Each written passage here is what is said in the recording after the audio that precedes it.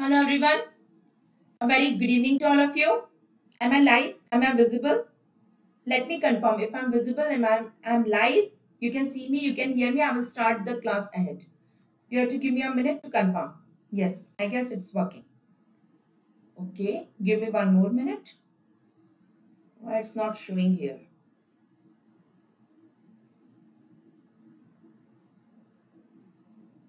Yes. So welcome you all for today's session. A very good evening to all of you. I am Dr. Priyanka Sachdev here, and today I am here to continue my series of pharmacology which we have started in the morning. In the morning we have started antimicrobial drugs in the pharmacology, right? So we have completed all the drugs, all the antimicrobial drugs which inhibit nucleic acid synthesis.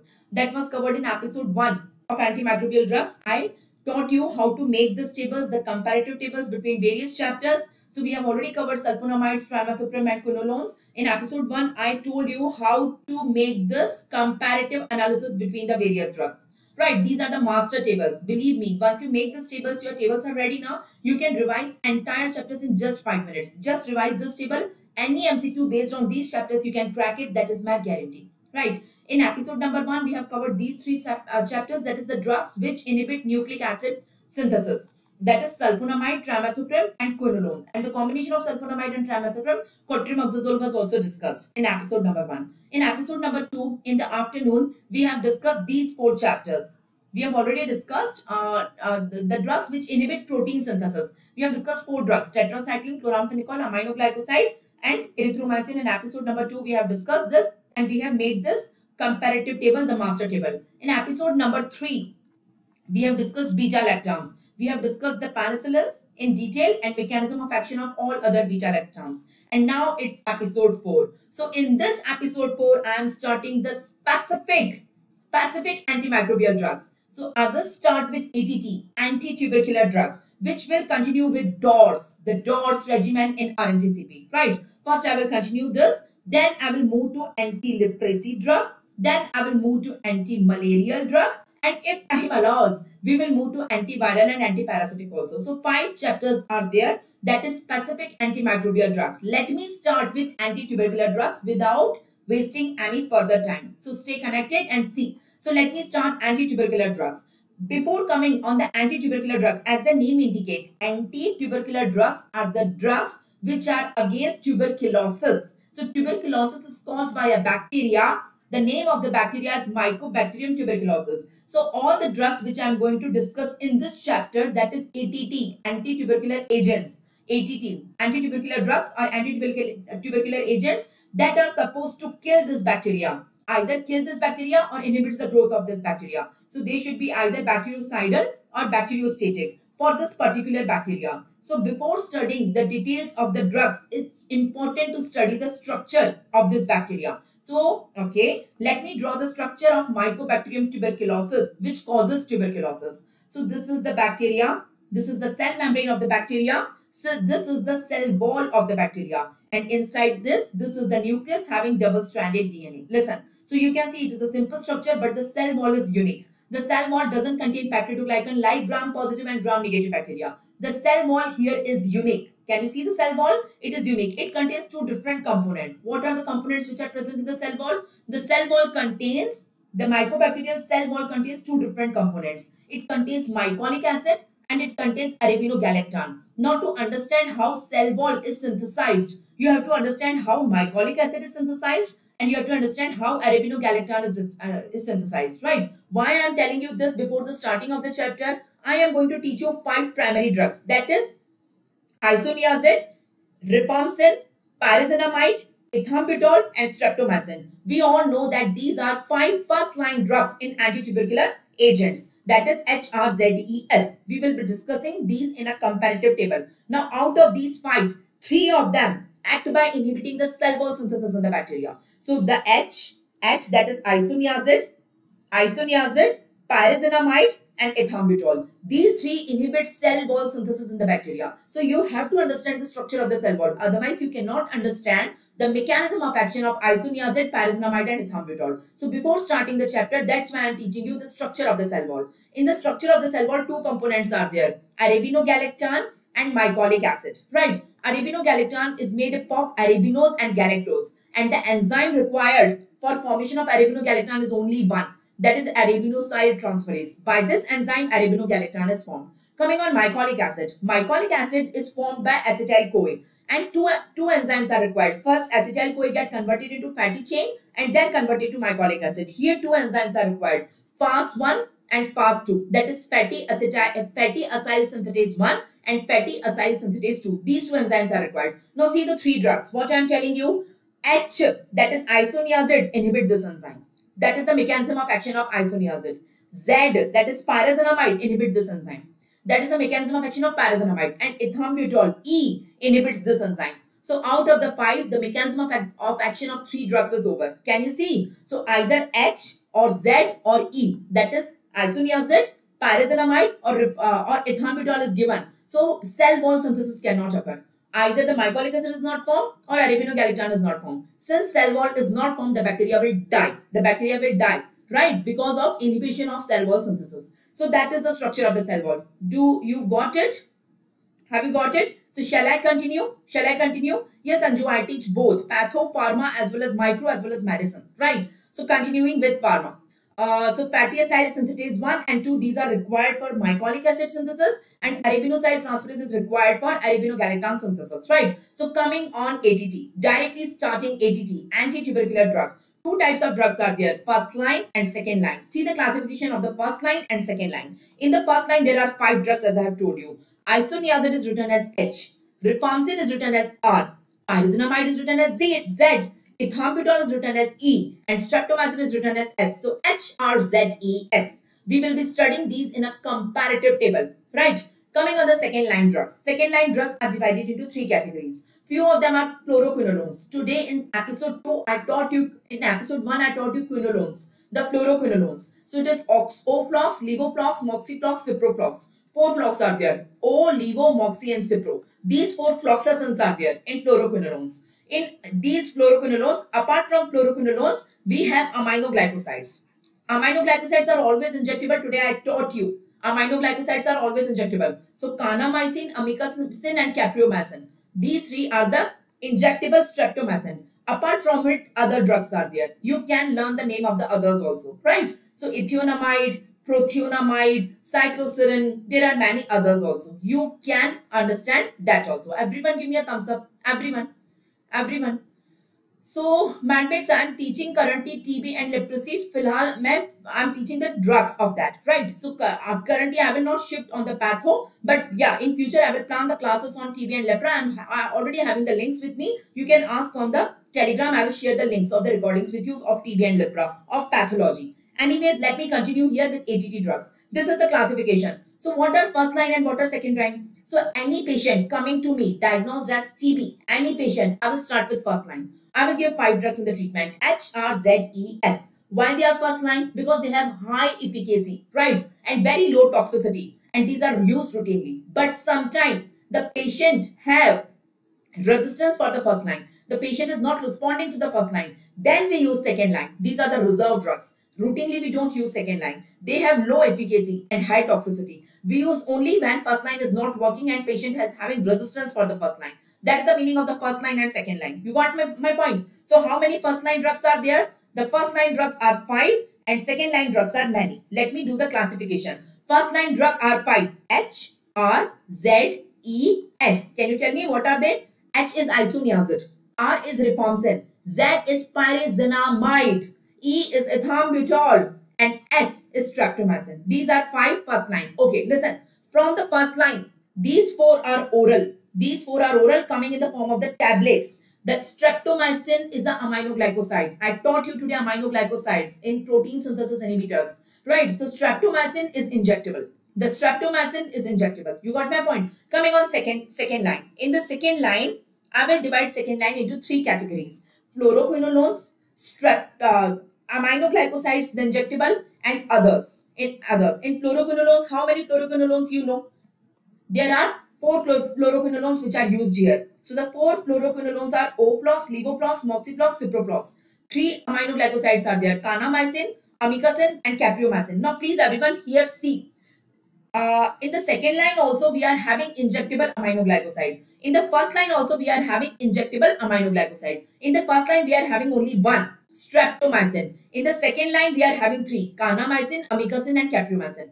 Injectables are aminoglycosides. Aminoglycosides are always injectable. You got my point? So that is the first classification. There is one more classification in which ATT is divided into 5 groups. Learn both classification. So this is group 1, group 2, group 3, group 4, group 5. What does group 1 contain? Group 1 contain all first line but oral one. So from HRZES, S is removed because S is injectable. I told you. So only HRZE is included in group 1. In group 2, we are including all injectable from the first line also, second line also. So from the first line, streptomycin, and from the second line, 3 other aminoglycoside. Kanamycin, amikacin, capromycin. So all injectables are taken together. In group 3, we are taking all fluoroquinolones, the same 4 fluoroquinolones. Oflox, levoflox, moxiflox, ciproflox. Right. So these are the 4 fluoroquinolones. Group 4 is others, and group 5 is unclear efficacy. So that is the 2 type of classification we have done. We can we can mix the 2 type of classification. Now in this classification, tell me where is group 1? I guess this is group 1. Group 1 is oral first line. Where is group 2? Group 2 is complete injectable. So injectable from here also, injectable from here also. This is group 2. Am I right? Come on the group 3. Where is group 3? Group 3 is fluoroquinolones. Am I right? Come on group 4. Where is group 4? Group 4 is others. Where is group 5? Group 5 is not here. It is unclear efficacy. So this is how we are converting. We are combining the 2 classification. So there are 2 classification. The first classification is first line, second line, and the second classification is group 1, 2, 3, 4, 5. Everyone give me a thumbs up. Everyone give me a thumbs up. Shall I start? I request all the students to make this comparative table with me. I will be starting with first line. I will give a comparative analysis between the 5 first line. That is H, R, Z, E, S. That is isoniazid, H, rifampicin, R, pyrazinamide, Z, ethambutol, E, and streptomycin, S. So we will be discussing them in the following headings. So first I will tell you the introduction in each of them. Many important points comparative in the introduction. Mechanism of action of each of them. Resistance, the way they resist in each of them. Pharmacokinetics is in each of them, and adverse effects के लिए I will try to give you a mnemonic in each of them. There is no column uses. Why? Because all of them are anti-tubercular drugs. The use is TB only. The use is TB. These are anti-tubercular drugs. That's why I'm not giving you a column of uses. Of course, these are anti-tubercular drugs. So the only use is TB. But in some of them, apart from TB, other uses are also there. So I will mention in that column. Everyone give me a thumbs up. Shall I start the chapter? And after each of them, I will launch corresponding polls for that. Right? So we will be doing polls 5 times after each of them. And in the end, I will give you a mixture of the polls so that you can get confused. Can I start the chapter? Are you people there? Dr. Priya, wait for a while. When I will discuss in comparative analysis, I will let you know the side effects of each of them. So I'm telling you side effects of each of them here. Right? So let me start the first one, isoniazid. Start filling this table with me. Start isoniazid. Start filling this table with me. Start the introduction. Write the introduction here in isoniazid. So in isoniazid, you can write it is the single most important drug in the 5 drugs. HRZES में सबसे important यही है. The most important drug is isoniazid. It is bactericidal or bacteriostatic. See this table. HRZES. Never change the sequence. Right? Never change the sequence. It is always HRZES. In this sequence only I will tell you everything. So never change the sequence. Right? HRZES, all of them are cidal except ethambutol which is static. Otherwise all of them are cidal. So they all kill bacteria except ethambutol which do not kill the bacteria. It is inhibiting the growth of the bacteria. Which bacteria? I am talking about the bacteria Mycobacterium tuberculosis. Give me a thumbs up. So that is about the cidal. So as I have told you, all of them are cidal. So this is also cidal. Isoniazid is also cidal. Right? Now let me draw the diagram of a lung. This is lung. It is causing tuberculosis in the lung now. So it produces granulomas in the lung. So these are the lung cells. These are the cells of the lung. These are the cells. Where is Mycobacterium tuberculosis present? So Mycobacterium tuberculosis is a rod-shaped bacteria. It is a acid-fast positive rod-shaped red color rods are there. So it is present inside the cells of the lung producing granulomas there. It is also present outside the cell. So basically I mean to say it is present intracellular also, extracellular also. Right? So whenever I am giving the drug isoniazid, which of them is killed? Intracellular will be killed or extracellular or both? That is my question. You got my point? So isoniazid kills which bacteria? Intracellular or extracellular or both? So once of all see this table. Once of all. So isoniazid kill both Intra also, extra also. It is very strong drug. Rifampicin also kill both. Intra also, extra also. But pyrazinamide kills only intra. Streptomycin kills only extra. And ethambutol also kills both. So both में तीन drugs हैं. H, R और E. They kill both. By both I mean intracellular as well as extracellular.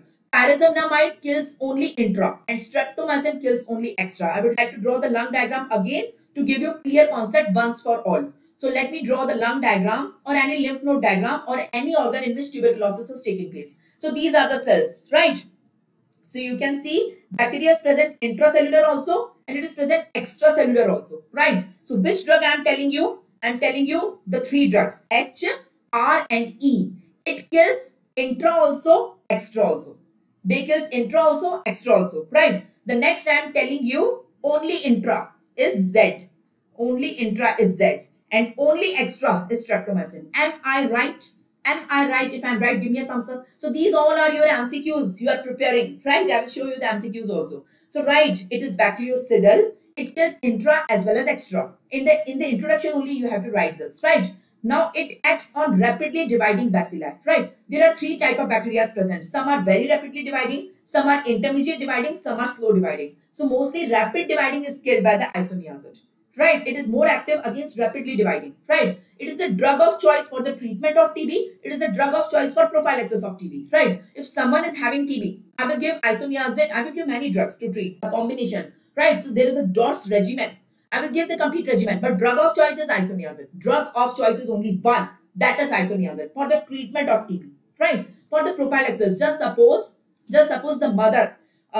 Just after delivery, the mother got the diagnosis as tuberculosis and she is breastfeeding the baby. So baby is at high risk, right? Baby is at high risk. So we have to give prophylaxis to the baby. Breastfeeding mother is tuberculosis. So we cannot separate the mother and baby for the 6 months. Breastfeeding is very important and patient is having treatment for at least 6 months. So we cannot separate mother and baby for 6 months. So we will give prophylaxis to the baby, the feeding baby. So drug of choice of prophylaxis is also isoniazid. I will tell you the doses, right? So drug of choice हो गया, treatment के लिए भी, prophylaxis के लिए भी. ये भी आपको introduction में लिखना है.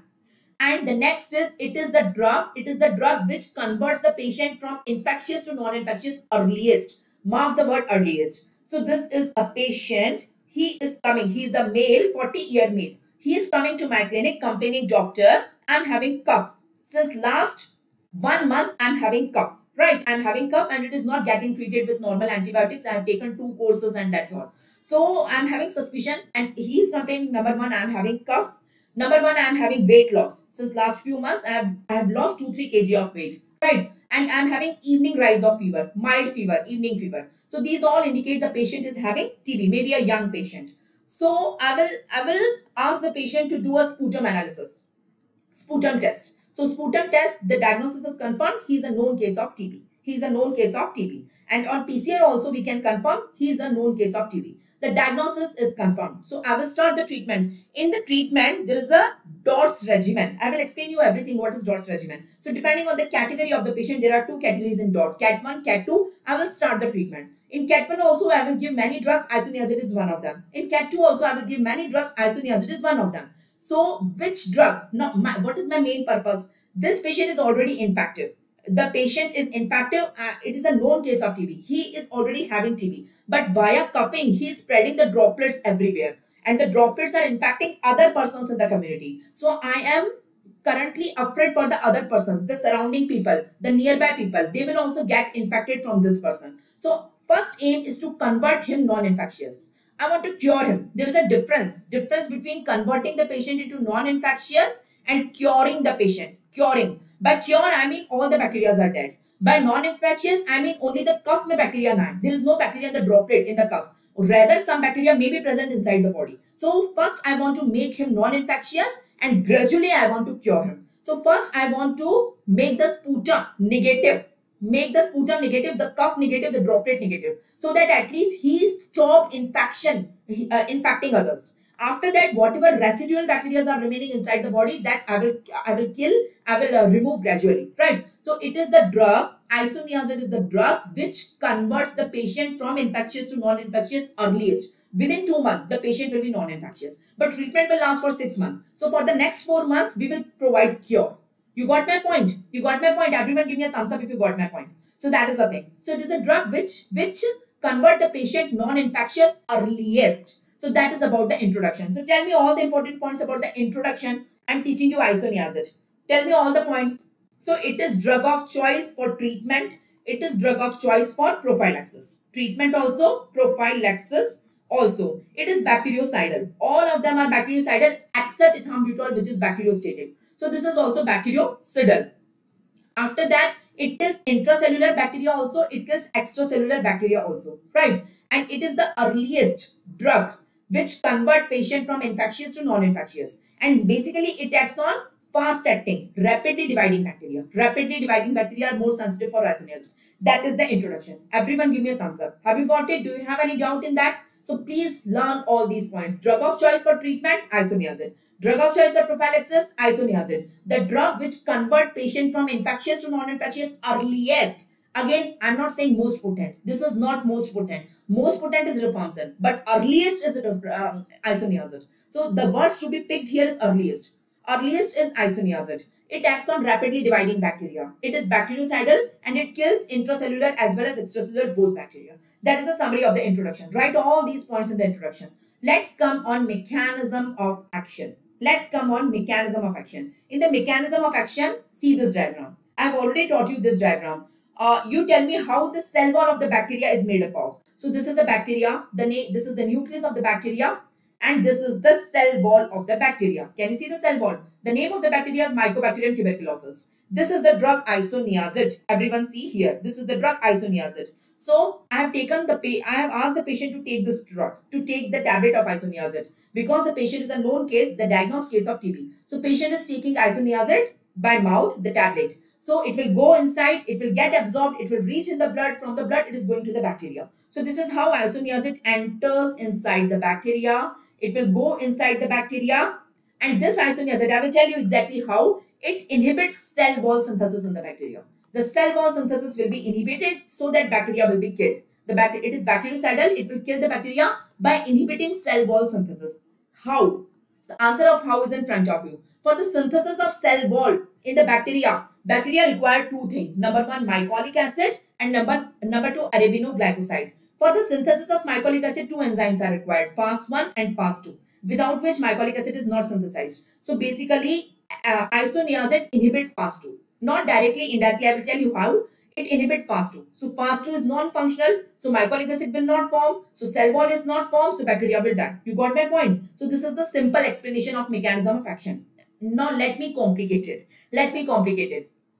Isoniazid is a prodrug.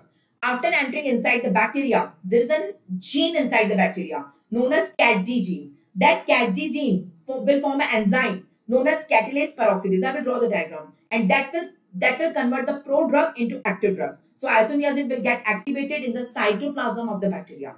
After getting activated, it will go in the nucleus of the bacteria and inhibit a gene known as INHA gene. If INHA gene is inhibited, it will not form keto-vinyl reductase, which is a carrier of FAS2. So FAS2 will not function, mycolic acid will not form, cell wall will not form, bacteria will die.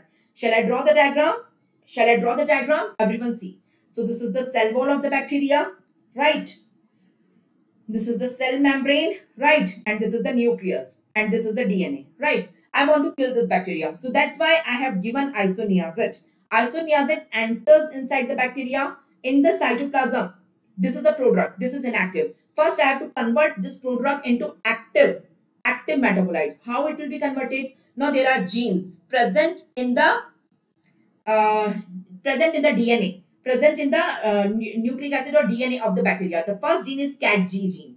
CatG gene will form an enzyme. The name of the enzyme is catalase reductase. This catalase reductase convert proactive drug into active drug. Now it is active now. After becoming active, it will go in the nucleus and inhibit another gene. The name of the gene is INHA gene. INHA gene is inhibited by the isoniazid. Isoniazid inhibit INHA gene. What does INHA gene do? If it is not inhibited, what does it do? What is the normal function of INHA gene?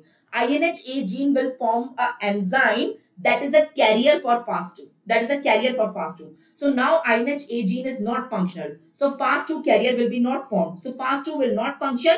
Fast 2 is required for mycolic acid synthesis of the cell wall. So mycolic acid is not formed, so cell wall is not formed. Give me a thumbs up. So two genes are required. CATG, which is required for the activation of isoniazid, and INHA is the main gene which is inhibited by the isoniazid. Everyone give me a thumbs up. I tried hard. So that is the mechanism of action written in front of you. Mechanism of action of isoniazid. So basically, it inhibits mycolic acid synthesis in the cell wall. Mycolic acid is not formed, cell wall is not formed. Cell wall is not formed, the bacteria will be dead. So that is the mechanism of action. And why mycolic acid is not formed? Because fast2 will not function. Why fast2 will not function? You can see this fast2 will not function. That's why mycolic acid will not form. Why fast2 will not function? Because the carrier for fast2 is formed by an enzyme known as INHA, and that is inhibited by isoniazid. So isoniazid inhibit INHA gene, which form a carrier for fast2. Now INHA is inhibited, so no carrier formed, so fast2 will not function, mycolic acid will not form, cell wall will not form, bacteria will die. Give me a thumbs up, come on. Kishore, Deval, have you got it? Amar, Dr. Priya, Anju, have you got it? Shall I proceed ahead? So that is the mechanism of action of isoniazid. Coming on resistance. How bacteria get the resistance? Now bacteria do not want to die, right? All bacteria want to live. No one likes death, right? So this is the bacteria. This is the nucleus of the bacteria, and this is the cell wall of the bacteria.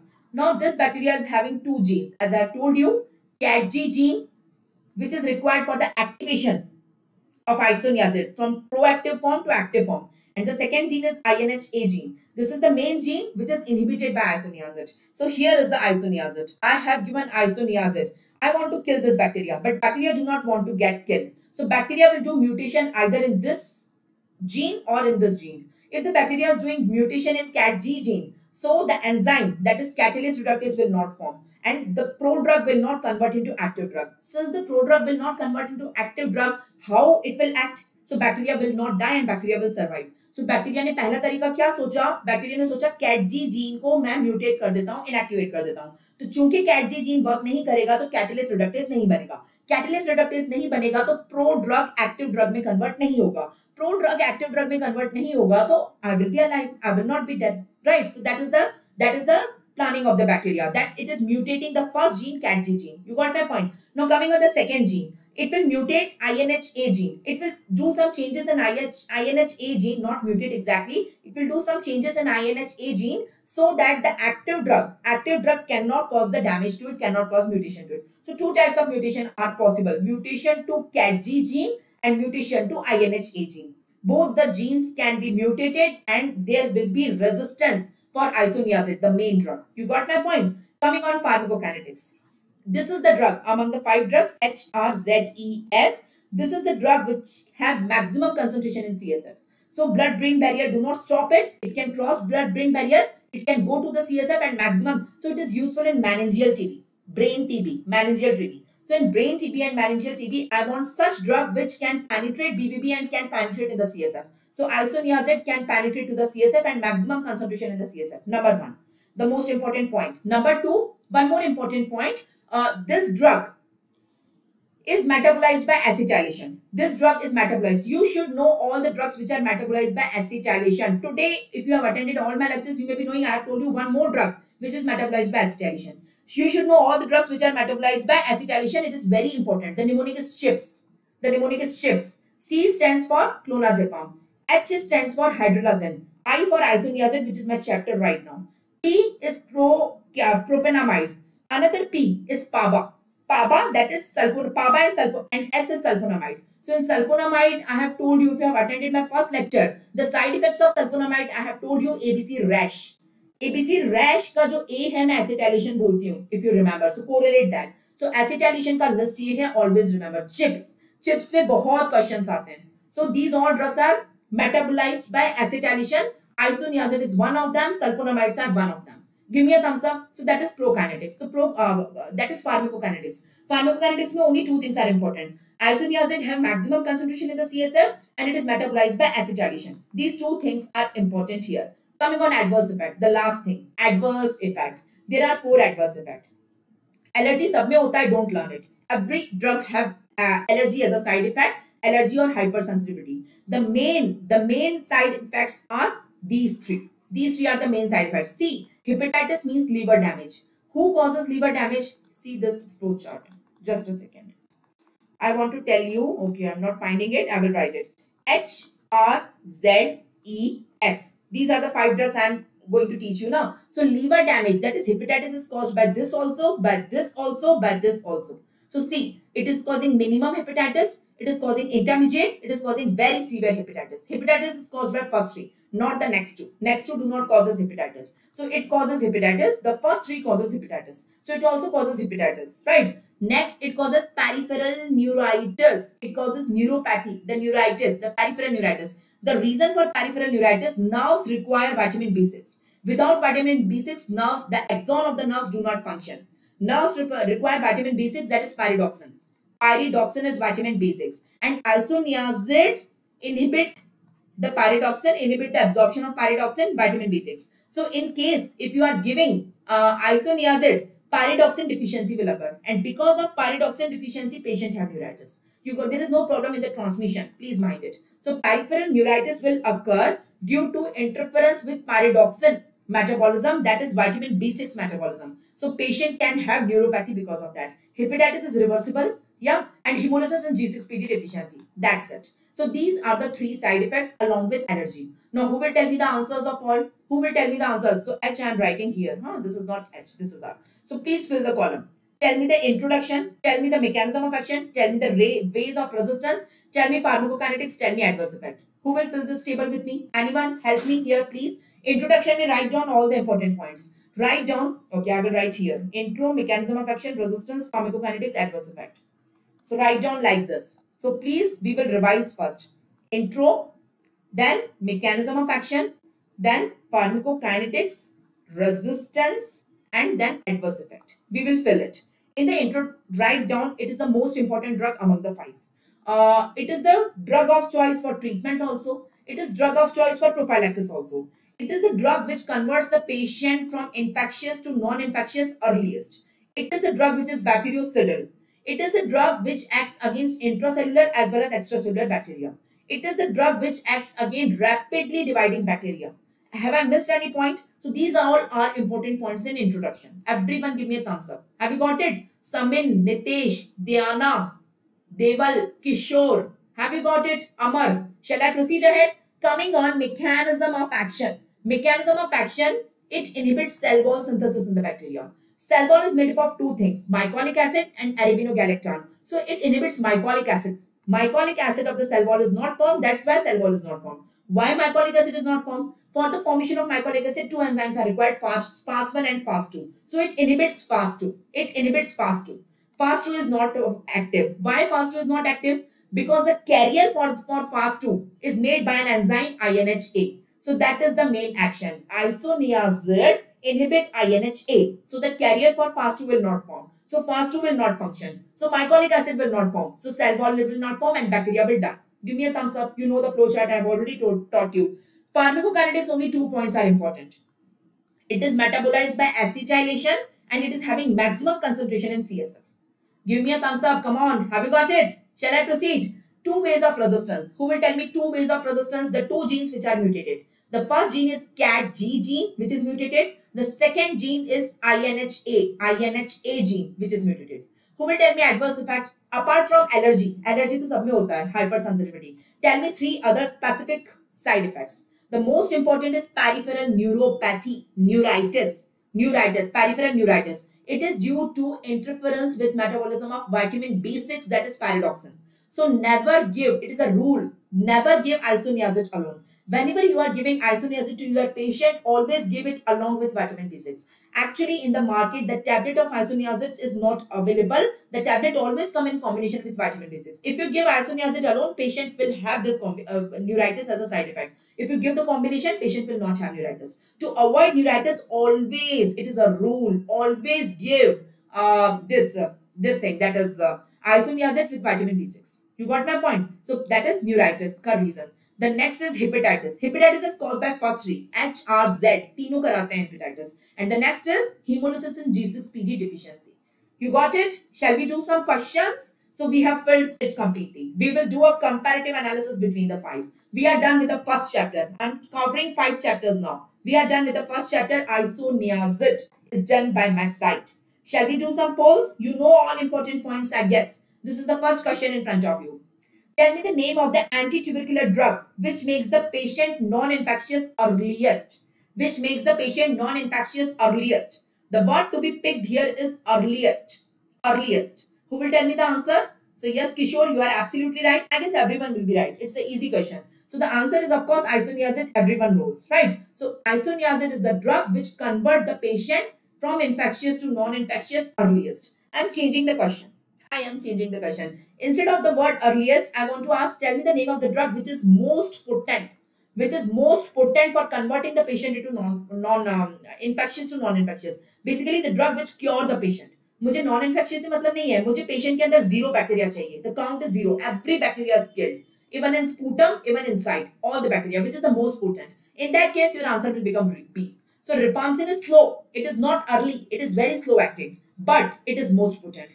हाँ, slow है लेकिन most potent है. ये fast है, it is fast acting, it is earliest but not very potent. You got my point? I guess you got my point. Yes. So in that case your answer will become rifampicin, not D. It is rifampicin, Kishore. Yes, yes. So you got my point. Shall we proceed to the next question? This is the next question in front of you. Tell me the most effective drug against extracellular. So most effective drug against intra as well as extra. The answer is isoniazid. Isoniazid is effective against both. And since it is the most active drug against TB, so answer will be isoniazid. Don't get confused कि ma'am यहाँ तो सिर्फ extra पूछा है. And isoniazid is active against both. Against intra also, against extra also. The most effective is isoniazid. So instead of extra, if intra is also written, my answer is same. If both is written, my answer is same. So the word is not intra or extra. The word is most effective. The word to be picked in this question is most effective. So most effective drug against intra as well as extra as well as both. Answer will remain same. It is isoniazid. It is isoniazid. So shall I proceed ahead? You know the 5 drugs, I guess. Again revising. H, R, Z, E, S. So among these, H, R and E act against both intracellular as well as extracellular. They act against both intra, extra, intra-extra. Among these 3, H is most effective against intra also, extra also, right? But Z acts against only intra and S acts against only extra. Am I right? So you have to learn like this. So that the answer is A. Coming to the next question. Most common side effect of isoniazid. Most common side effect of isoniazid. Who will tell me? The 4 options are in front of you. Is it hepatitis? Is it optic neuritis? Is it peripheral neuropathy? Is it thrombocytopenia? चलो, optic neuritis तो होता ही नहीं है, thrombocytopenia तो होता ही नहीं है. 2 options मैंने ही हटा दिए. मुझे बताओ A और C में से क्या सही है? What is right? From A and C, both happens by isoniazid. But the clinch in the question is most common. I'm asking most common. So which is more common according to you? Hepatitis is most common or peripheral neuropathy is most common? So peripheral neuropathy is most common side effect. That's why we always give vitamin B6, that is pyridoxine, along with isoniazid. We never give isoniazid alone. It is a rule. It is a rule. You never give isoniazid alone to your patient. Whenever you give, you will give along with vitamin B6. So that is the reason. The correct answer here is C. Amish, why 2? Optic neuritis यहाँ कहाँ से आ गया? Optic neuritis तो ethambutol कराएगा. I will teach you ethambutol. Optic neuritis नहीं है answer. The answer is C. Yeah, there is a confusion between A and C because both can be occur by isoniazid. But most common अगर है तो I will go with C. Does everyone agree with me? The correct answer here is C. Coming to the next question. Which of the following drug interferes with pyridoxine metabolism? Pyridoxine means vitamin B6 metabolism. You all know the answer. It's a very easy question. Which of the following drug interferes with vitamin B6 metabolism? Isoniazid, tetracycline, erythromycin or rifampicin? Of course, the answer is A. Everyone knows that. That's why it causes peripheral neuropathy. The reason is that only. And that's why it is always given along with vitamin B6 in combination. Yes, the correct answer here is A. We all know that. The next question. Prolonged treatment of isoniazid leads to deficiency of which vitamin? I guess pyridoxine is vitamin B6, thymine is vitamin B1, pantothenic acid is vitamin B5, and niacin is B3. Maybe I have written wrong numbers, but yeah, all of them are B complex. All of them are B complex. What is their answer now? Isoniazid ka prolonged treatment leads to deficiency of which vitamin? I guess easy question. Everyone will be right. Yes, yes. You all are right. Amar, Amish, Nitesh, Kishore, everyone is right. The correct answer here is A. Yes, Valvi. The correct answer here is A. So that is vitamin B6. And that's why it leads to peripheral neuropathy. if you don't give the supplement along with isoniazid. So yes, everyone is right. So we are done with the first one, isoniazid. It's time to start the second chapter, rifampicin. So please start filling this table here in the same headings, right? Start filling here. Start filling rifampicin. Everyone, start filling rifampicin. So rifampicin के introduction में लिखो, it acts against. So isoniazid was a drug. I have taught you first drug isoniazid and now I am teaching you rifampicin. Isoniazid is active only against one bacteria, TB, Mycobacterium tuberculosis, but rifampicin is broad spectrum. It is effective against many bacteria. So there are other uses of rifampicin also apart from anti-tubercular drugs. Isoniazid का एक ही use है, only one use, ATT, anti-tubercular drug. That's it, because it kills only one bacteria, Mycobacterium tuberculosis. There is no action of isoniazid on other bacteria. But rifampicin is broad spectrum, that you have to mention in the introduction, right? It is active against streptococci, staphylococci, meningococci, H. influenzae, legionella, apart from Mycobacterium tuberculosis and Mycobacterium leprae. So leprae के treatment में भी बताऊंगी. My next chapter is anti-leprae drugs. So I will teach you there also, right? Rifampicin is drug, there also it is used. So there are other uses also. Shall I go ahead? It is also bactericidal. As I have told you, this table, always remember this table. Out of the 5 drugs, H, R, Z, E, S. Only E is static. Rest all are cidal. So that's why this is also bactericidal. But it is active against intermediate and slow acting, in contrast to isoniazid, which was active against rapidly dividing. It is active against slow dividing and intermediate dividing. There are 3 types of bacteria, as I told you now. So it is active against intermediate and slow, not rapid. It is also active against both intra as well as extracellular. You can see here. Isoniazid also active against both intra plus extra, and rifampicin also active against both intra plus extra. Am I right? Am I right? So that is the thing. Cidal हो गया, type of bacteria हो गया, intra extra हो गया. It is the most potent drug among the anti-tubercular drug, among the 5 drugs. Now listen, there are 5 drugs: H, R, Z, E, S. So H is the earliest drug which convert the patient non-infectious, and most potent is rifampicin. Now there is a patient. Understand the meaning of earliest or most potent. What is the meaning of that? Please understand. See here what I mean. Let me draw the diagram of a human. He is a diagnosed case of TB.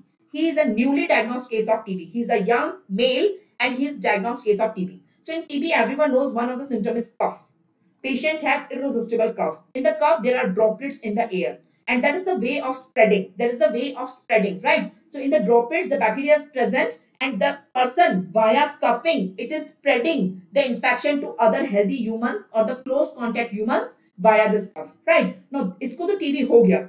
I want कि अगले को ना हो. Being a doctor, I want to give him 2 things. Being a doctor, I want to give him treatment and I want to provide prophylaxis to the others also, right? That is also my responsibility. So for providing prophylaxis to the others, we have to convert sputum negative. We have to convert sputum negative of the bacteria. Now these are the lungs of this patient. Let me draw the lungs, right? He is having pulmonary TB. So the bacteria is present inside the lung also. The bacteria is present in the sputum also. My first priority of the treatment is to make sputum negative of bacteria. Right. My second priority is complete negative in the body. Complete negative in the body later on. वो बाद में भी होगा तो चलेगा, लेकिन पहले sputum को negative करो so that he become non-infectious and stop spreading the infection in the community. Right. So here I require a drug which is earliest acting, and here I require a drug which is most potent and make the bacteria count 0 in the body in the end. Give me a thumbs up. So the drug of choice for earliest action will be isoniazid, but the most potent, it is rifampicin. But this one is slow acting. Rifampicin is slow acting. You got my point? You got my point? Shall we proceed ahead? Shall we proceed ahead? What Amish you are asking? How long drugs start to make patient asymptomatic? Asymptomatic, Amish, what do you mean by asymptomatic? Asymptomatic means you want complete treatment. So it depends on the category. I am coming on dots, Amish. First attend my complete lecture, then ask the same question to me if still you have doubt. I will teach you in dots for how much time we give the treatment and after how much time the patient will become asymptomatic. I will teach you that in dots. Let me finish that. So can I continue? So that is the most potent. That is the most potent. So that is the introduction. Let me compare the introduction of the 2 drugs. Right? I taught you isoniazid and currently I am teaching you rifampicin. Can we compare the introduction part of both of them? If you allow, both of them are bactericidal. Can I say? Yes. This one is the earliest which act and convert the patient non-infectious. This one is the most potent sterilizing agent. I'm using the word sterilizing. What do you mean by sterilization? Sterilizing agent है ये. Sterilization means bacteria count will become zero. Isoniazid is not sterilizing. It will only make cup negative, not the complete body negative of bacteria. But rifampicin will make complete body negative of bacteria. You are getting my point. So both of them are bactericidal. Can I say? But isoniazid is earliest and rifampicin is most potent sterilizing agent. Can I say? Both of them act on both bacteria. Intra, extra, intra, extra. Can I say? Can I say this?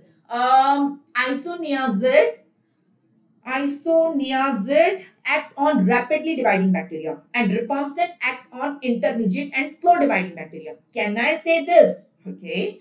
Isoniazid is the drug of choice for treatment also, for prophylaxis also. Rifampicin is not a drug of choice. Everyone give me a thumbs up first. Everyone. That is the comparison of the introduction part of both of them. Likewise, you have to compare the introduction of all five. So always say first Seidel की stated. पहले तो ये बताओ. उसके बाद some important points. उसके बाद कौन सा bacteria. उसके बाद intracellular, extracellular. In this sequence only you always write. So that is the introduction is done of the two drugs. Let me move to the mechanism of action of rifampicin. So I taught you there are 5 drugs. H, R, Z, E, S. Don't change the sequence. Right? If you change the sequence, सब कुछ हिल जाएगा. Right? Don't change the sequence. Out of the 5, 3 will act by inhibiting the cell wall of the bacteria.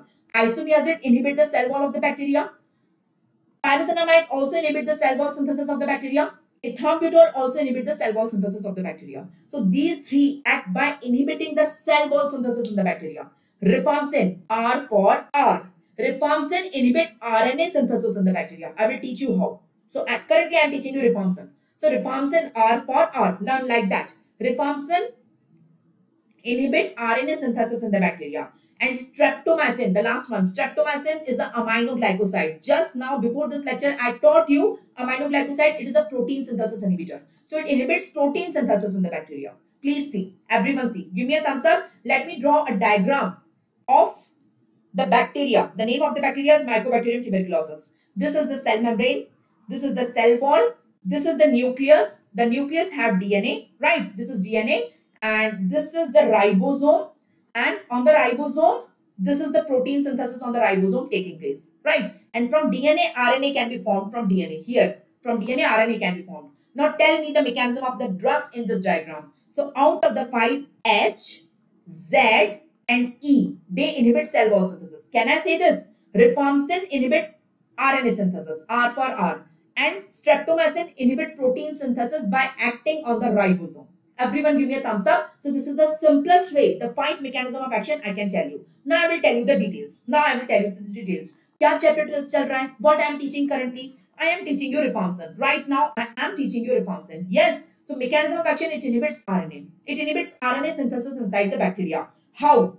It inhibits an enzyme. The name of the enzyme, actually it inhibits a gene known as RPO, RAPO-B gene. Let me draw the diagram of bacteria again. This is the bacteria. This is the cell wall of the bacteria. This is the nucleus of the bacteria. This is the DNA of the bacteria. On the nucleus, inside the DNA, there is a gene known as RAPO-B gene. Right? Now, this bacteria is Mycobacterium tuberculosis. I want to kill this bacteria. For killing, I am giving a drug rifampicin. Patient has taken a tablet of rifampicin. The rifampicin is absorbed, going in the blood. From the blood, the rifampicin is entering inside the bacteria. It is not a prodrug like isoniazid. Please compare. It is directly active drug.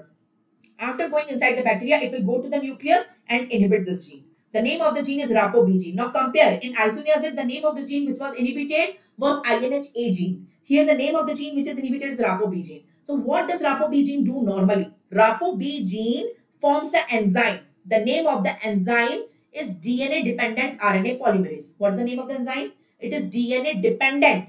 Based on DNA, it synthesizes RNA. So DNA-dependent RNA polymerase is the enzyme which converts DNA to RNA. So this enzyme is not formed because the gene for this enzyme is already mutated by rifampicin. Now this enzyme is not formed, so DNA will not convert into RNA. RNA will not form. The bacteria will die.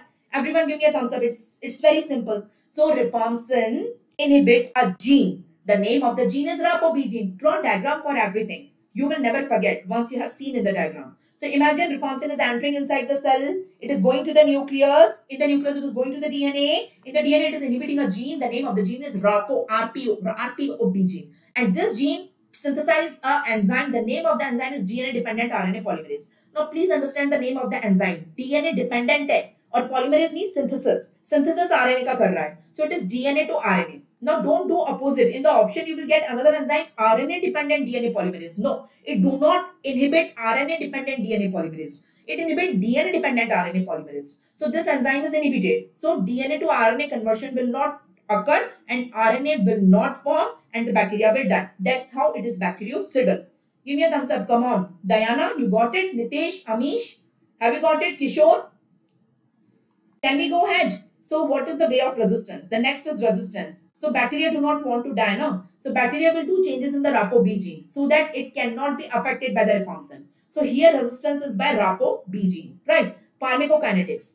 It has to be taken empty stomach, rifampicin. So for better bioavailability, because food decreases its bioavailability. Take empty stomach, number 1. Number 2, it is excreted in bile. It is excreted in bile and shows enterohepatic circulation. Only 2 points are important. Coming on adverse effect. In the adverse effect, one more point in the pharmacokinetics. It is an enzyme inducer. You know CYP enzymes are present in the liver. CYP 450. So you should know the name of the CYP 450 inducers and you should know the list of the drugs which are CYP 450 inhibitors. Where is rifampicin? Rifampicin is coming here. So it is an inducer of CYP 450. So this is also an important point you can say along with enterohepatic circulation. So only these 2 points are important. Enterohepatic circulation and enzyme inducer. These 2 points are important. Adverse effect. As I have told you, there are 5 drugs H, R, Z, E, S. The first 3 causes hepatitis. The first 3 causes hepatitis. So hepatitis is caused by this. But here it is mild, here it is moderate, here it is severe. These 2 do not cause hepatitis. So hepatitis I taught you in isoniazid also and currently I am teaching you hepatitis in rifampicin also. Right? So hepatitis is there. Right? After that blood dysplasias are there. Blood dysplasias are there and flu-like symptoms are there. This is allergy. Allergy to sab mein hoga. Don't learn that. And flu-like symptoms. Right? There is one more adverse effect. The urine and all body secretions convert red-orange. So I don't have diagram. Imagine there is a TB patient in front of you and you have started the dots. You have started the treatment. He is diagnosed TB and you have started dots. You have given the tablets in the dots. Dots contain rifampicin. Dots contain many tablets. One of them is rifampicin. So you have given the rifampicin to the patient. Patient is going home. So after going home, the urine of the patient is red. The tears of the patient become red. The saliva of the patient become red. All the secretions in the body become red. And patient got afraid. Patient think it is blood. No, it is not blood. It is a side effect of rifampicin. Rifampicin is secreted in body secretions. So secretions are in the tears, in the eyes, it is in the form of the tears, in the nasal secretions, in the saliva, in the cervical secretions, in the urine, everywhere, everything is red. All the body secretions will become red. So always instruct the patient, your body secretions are going to be red, your urine is going to be orange red. So don't get afraid, it is a side effect of rifampicin. So urine and all other secretion is going to be orange red. It is a no, it is safe in renal failure. Yes, Nitesh, it is not causing renal failure. It is the secretions converting red. The drug is red color. It is like a dye, providing this color to the secretions, right? So that is thing. That is the thing. So other uses of rifampicin. As I have told you, rifampicin is a drug which is active not only in tubercular bacteria but in other bacteria also. Streptomycin, Staphylococcus, Streptococcus. Other bacteria also. It is active for other bacteria. So it is active against leprosy also. It is given in prophylaxis of meningococci and H. influenzae also. It is a second line drug for MRSA. It is given in doxycycline combination in the brucellosis also. So these are the other uses of rifampicin if you want to learn. I am done with chapter 2 also rifampicin. So we will do a comparison of the 2 drugs and then we will move to the 3rd drug, right? Till now we have studied 2 drugs, H and R. We will do a comparison between the 2. So tell me the introduction of both of them. Tell me the mechanism of action of both of them. Tell me the resistance of both of them, pharmacokinetics of both of them, and adverse effect. Who will help me among you? So in the introduction, we have already done. Both are bactericidal, no problem. Both of them act against both intra-extra cellular, right? Isoniazid acts against rapidly dividing, but rifampicin acts against intermediate and slow dividing, right? That is the difference. Isoniazid is drug of choice for treatment also, for prophylaxis also. Rifampicin is not a drug of choice. Isoniazid is the earliest drug which make the patient non-infectious. Rifampicin is the most potent drug. Right? Give me a thumbs up. Everyone give me a thumbs up. So that is the earliest and the most potent. Coming on mechanism of action. Mechanism of action, isoniazid inhibits cell wall synthesis by inhibiting an enzyme known as INHA enzyme. Rifampicin inhibit RNA synthesis by inhibiting a gene known as RAPOB gene. So if you talk about the genes, here the name of the gene is INHA, here the name of the gene is RAPOB. It inhibits cell wall synthesis, it inhibits RNA synthesis. You know the exact mechanism, how does it do? What is the way of resistance? What is the way of resistance? Here resistance is by two enzymes. CAT-G, not enzyme, sorry, gene. It is CAT-G gene and INHA gene. And in rifampicin, the way of resistance is by inhibition or mutation of RAPOB gene. Right? Pharmacokinetics mein I taught you important points. In pharmacokinetics, what were the important points in isoniazid? It is metabolized by acetylation and maximum secretion in the CSF. In rifampicin, I taught you it is an enzyme inducer and it shows enterohepatic circulation and it is taken empty stomach. Adverse effect, both causes hepatitis. Hepatitis here also, but here mild, here moderate. Right? Apart from hepatitis, what were the side effects in isoniazid? I forgot. Can you help me? What were the side effects in isoniazid?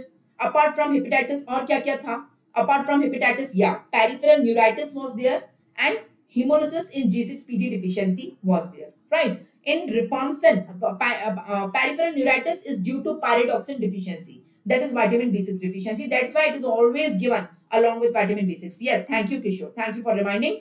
Remind me the side effects of rifampicin now, Kishore. What are the side effects of rifampicin apart from hepatitis? Apart from hepatitis, the urine and secretions become red and orange. That is a side effect, you can say. Blood dyscrasias are there and flu-like symptoms are there. Yes, Nagasri. Very good. So apart from allergy, right? Allergy everywhere. Hypersensitivity and allergy is everywhere. Apart from it, what are the side effects? Write that. So this is the comparative analysis of the first two. Shall we move ahead? Shall we move ahead? So we will do some questions on rifampicin and move to the third drug now. That is pyrazinamide. So some questions on rifampicin. Some questions on, now the questions on rifampicin. Read the first question. Tell me what is the answer. Maximum sterilization action is shown by which anti-TB drug? I'm asking sterilization action. What do you mean by sterilization? Sterilization means bacteria count becomes zero. That is known as sterilization, right? Right. So maximum sterilization is caused by which one? So yes, the answer here is, of course, it is rifampicin. And instead of maximum sterilization, if I ask the earliest, the answer becomes isoniazid. Now you all can get this point. So correct answer here is A. Yes, Kishore, Amar, Nagasri, absolutely right. The correct answer here is A. This is the next question. Can you tell me what is the correct answer here? Rifampicin acts by. What is the mechanism of action of rifampicin? It acts by inhibiting which enzyme? Can you tell me the name of the enzyme? Can you tell me the name of the enzyme inhibited by rifampicin? So is it DNA dependent RNA polymerase or is it RNA dependent DNA polymerase? Is it mycolic acid inhibition or is it mycolic acid incorporation defects? What you will say? Yes, Nagasri, Kishore, yes, Amar, absolutely right. The correct answer here is DNA dependent RNA polymerase. Don't get confused with option B. RNA dependent DNA polymerase. Don't get confused with option B. It is the drug which inhibit enzyme DNA dependent RNA polymerase which convert DNA to RNA. So DNA to RNA conversion is inhibited here. RNA will not form. R for rifampicin, R for RNA. Learn like that. RR. Rifampicin is a drug which inhibit RNA synthesis. Right? So A is the answer. Okay. I am changing the question. Everyone here. Instead of rifampicin, if I say isoniazid in the same question, isoniazid, what is their answer now from the same four options? What is their answer now from the same four options? Is it option A, B, C, D? What is true now? Out of the four options, what is true now? If I am saying isoniazid, what is their answer now? Dhyana, what is the answer? Nitish? Yes, Nagasari. Yes, Amar. Absolutely right. In that case, your answer will become mycolic acid synthesis inhibition by inhibiting the enzyme FAST2, the carrier of the FAST2, by inhibiting the gene INHA. अब gene पूछे तो answer INHA बोलना है, enzyme पूछे तो answer FAST2 बोलना है, और actually mycolic acid synthesis inhibition हो रहा है cell wall में. In that case, answer will become C. No, not Nitish, not B. It's C, right? So correct answer will become C in that case. So shall I move ahead? This is the next question in front of you. Which of the following is most active against both dormant and non-dormant bacilli? Dormant and non-dormant. By dormant and non-dormant, I mean slow and intermediate both acting. Dormant will be slow acting, right? Slow dividing. So answer will be rifampicin in this case. Coming on the next question. The most effective anti-tubercular drug against slow multiplying bacteria. Slow and intermediate के लिए best is rifampicin. So correct answer here is A. Right? I am moving ahead. ATT which causes orange color urine. You all know that. ATT which causes orange or red color urine. Not only urine, all the secretions of the body will become red or orange. Of course, the answer is A. Everyone knows that. Everyone knows that. Very good. So contact lens staining will occur by which ATT? Common sense. Contact lens. So someone is having contact lens in the eye. Someone used contact lens in the eye and he is diagnosed as ATT. And you offered dots. In the dots, rifampicin is there. So rifampicin causes red tears. The tears in the eye become red in color. And if someone is using contact lens, the contact lens will get stained. So always you have to instruct the patient, don't use contact lens while you are on ATT, while you are on rifampicin. So don't use that, otherwise it will get stained. Use spectacles. Use spectacles. So correct answer here is B and you all are right. You got my point. So correct answer here is B. Shall I move ahead? Okay, we will leave this. So we are done with isoniazid. We are done with rifampicin. I am coming on the third drug, pyrazinamide. Shall I start pyrazinamide? Are you people with me? Shall we continue pyrazinamide in the same headings? Okay. Starting with introduction. It is a weak drug. It is also Sidal. You can see this is Sidal, this is Sidal, this is Sidal. But you can say this is weak Sidal. It is weak Sidal. It is weak Sidal. Number one. Right? The first thing, it is weak Sidal. Okay. Right? Okay. It acts only against intracellular organism, not extra. You can see here, isoniazid acts against both, rifampicin acts against both, but it acts only against intracellular, not extracellular. Am I right? Am I right? So it acts only against intracellular, not extracellular. Shall we continue? It is effective only against intracellular, not intracellular, that I have already taught you. Okay. Coming on directly mechanism of action. So in the introduction, only Sidal and intracellular, these 2 points are important, nothing else. So we can see here, we can compare here. Coming on mechanism of action. In the mechanism of action, you can see here. Isoniazid was the drug which was inhibiting FAST2. Pyrazinamide is a drug which will inhibit FAST1. Ultimately, FAST1, FAST2, whatever is inhibited, mycolic acid will not form. If mycolic acid is not formed, cell wall will not form. Cell wall will not form, bacteria will die.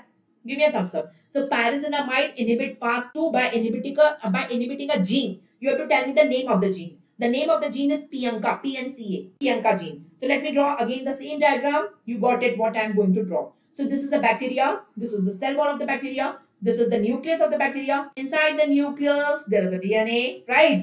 Now you will draw the gene. The name of the gene is Priyanka, PNCA, Priyanka gene. Now I want to kill this bacteria. The name of this bacteria is Mycobacterium tuberculosis. It is present in my patient's body causing tuberculosis. Being a doctor, I want to give the patient a drug which kills this bacteria, right? So I offered pyrazinamide to this patient in the form of the dots, right? So pyrazinamide is going inside the body. Patient is taking the tablet. It is getting absorbed. It is going in the body. From the blood, it is going to the bacteria. It enters inside the bacteria. It enters inside the bacteria. It goes in the nucleus of the bacteria. Inhibit the gene Priyanka.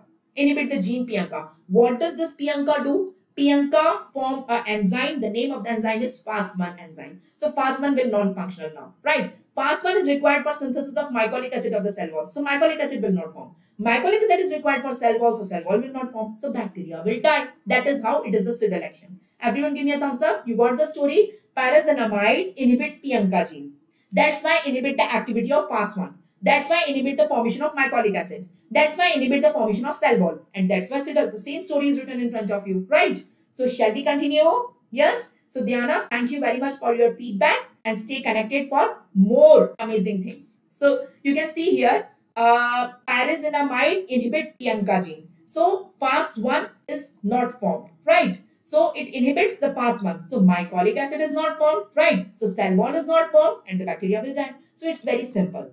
Resistance is by Priyanka gene. So bacteria do not want to die. So bacteria will do some mutations in the Priyanka gene so that pyrazinamide cannot come and inhibit it. Right? So Priyanka gene is the way of mutation, is the way of resistance. Pharmacokinetics, only one thing is important, like isoniazid, it also comes in CSF. But maximum CSF concentration is of isoniazid only, the first one. It also comes in CSF, and we can give this also in meningeal TB. In meningeal TB or brain TB, I want to give such drug which can penetrate CSF. So out of the 5, 2 can penetrate. Isoniazid can penetrate and pyrazinamide can also penetrate. So pharmacokinetics, only this point is important.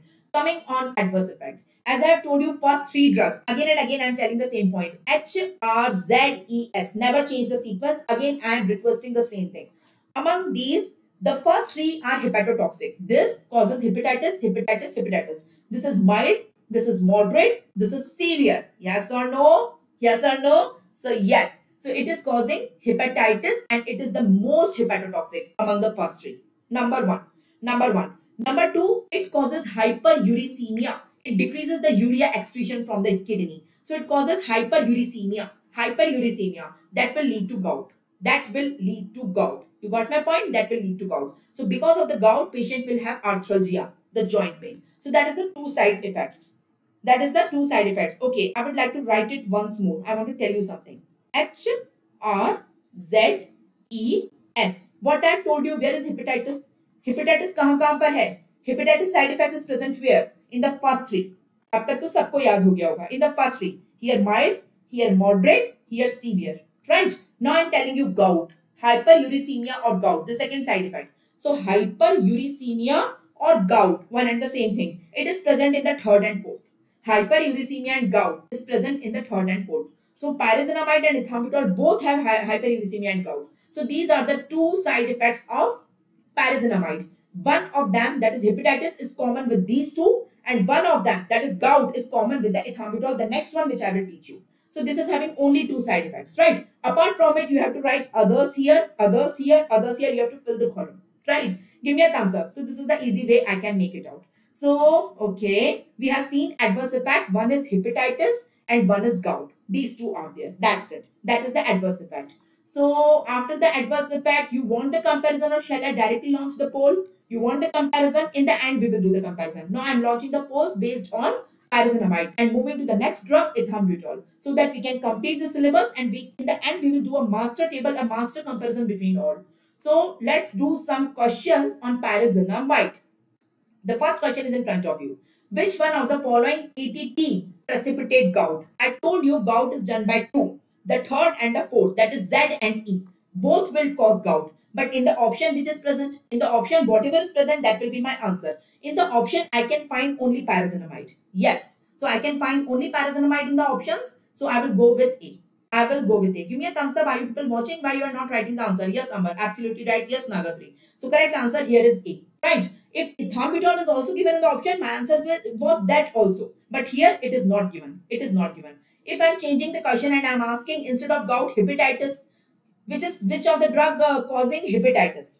Which of the following drug causing hepatitis? So 3 answers will be there. H, R and Z. A, B, D. Streptomycin don't cause. Except streptomycin, rest all 3 causes. Right? So you have to attempt the question reading it properly. So this is the next question. Maximum liver toxicity is seen in which? Liver toxicity is caused by first 3. H, R, Z. तीनों कराते हैं. All 3 causes liver toxicity. But the question is maximum. Who causes maximum? Who causes maximum? सबसे ज़्यादा कौन कराएगा? Who will cause maximum? So as I have told you, hepatitis is caused by first, second and third. Here it is mild, here it is moderate, here it is most severe, right? So the correct answer here is C. Am I right? Am I right? Right. Pyrazinamide is weak siddle. Yes, you are right. I can't read your name, but yeah, you are right. Pyrazinamide is weak siddle. It causes, no, there is no correlation between the 2. I guess you are getting confused. Siddle means it is having weak siddle activity for killing the bacteria. That is something else. But it causes maximum hepatitis. That is a side effect. That is a side effect. Hepatitis is not due to bacteria killing activity, I guess. I guess you got your answer. The 2 things are separate, but the 2 things are correct. It is a weak siddle, it is also correct, and it is causing most severe hepatitis, that is also correct. Hepatitis is a side effect and weak siddle is its action. So correct answer here is C. Shall I move ahead? So this is the next question, not next question. Moving to the 4th drug, ethambutol. Moving to the 4th, ethambutol. It's time to write ethambutol to complete the table. Ethambutol. Write down. Only ethambutol is static, rest all are siddle. So that is the hallmark. That is the most important feature of ethambutol. It is static. It is not settled. It is not settled. It also acts against fast multiplying like isoniazid. Like isoniazid. So this one against fast, I will give you the table in the end. So it also acts against fast acting. And it is the least toxic among all drugs. Among all five, this one is the least toxic. Ethambutol is least toxic. Least toxic. That is the important points in the beginning. Coming on mechanism of action.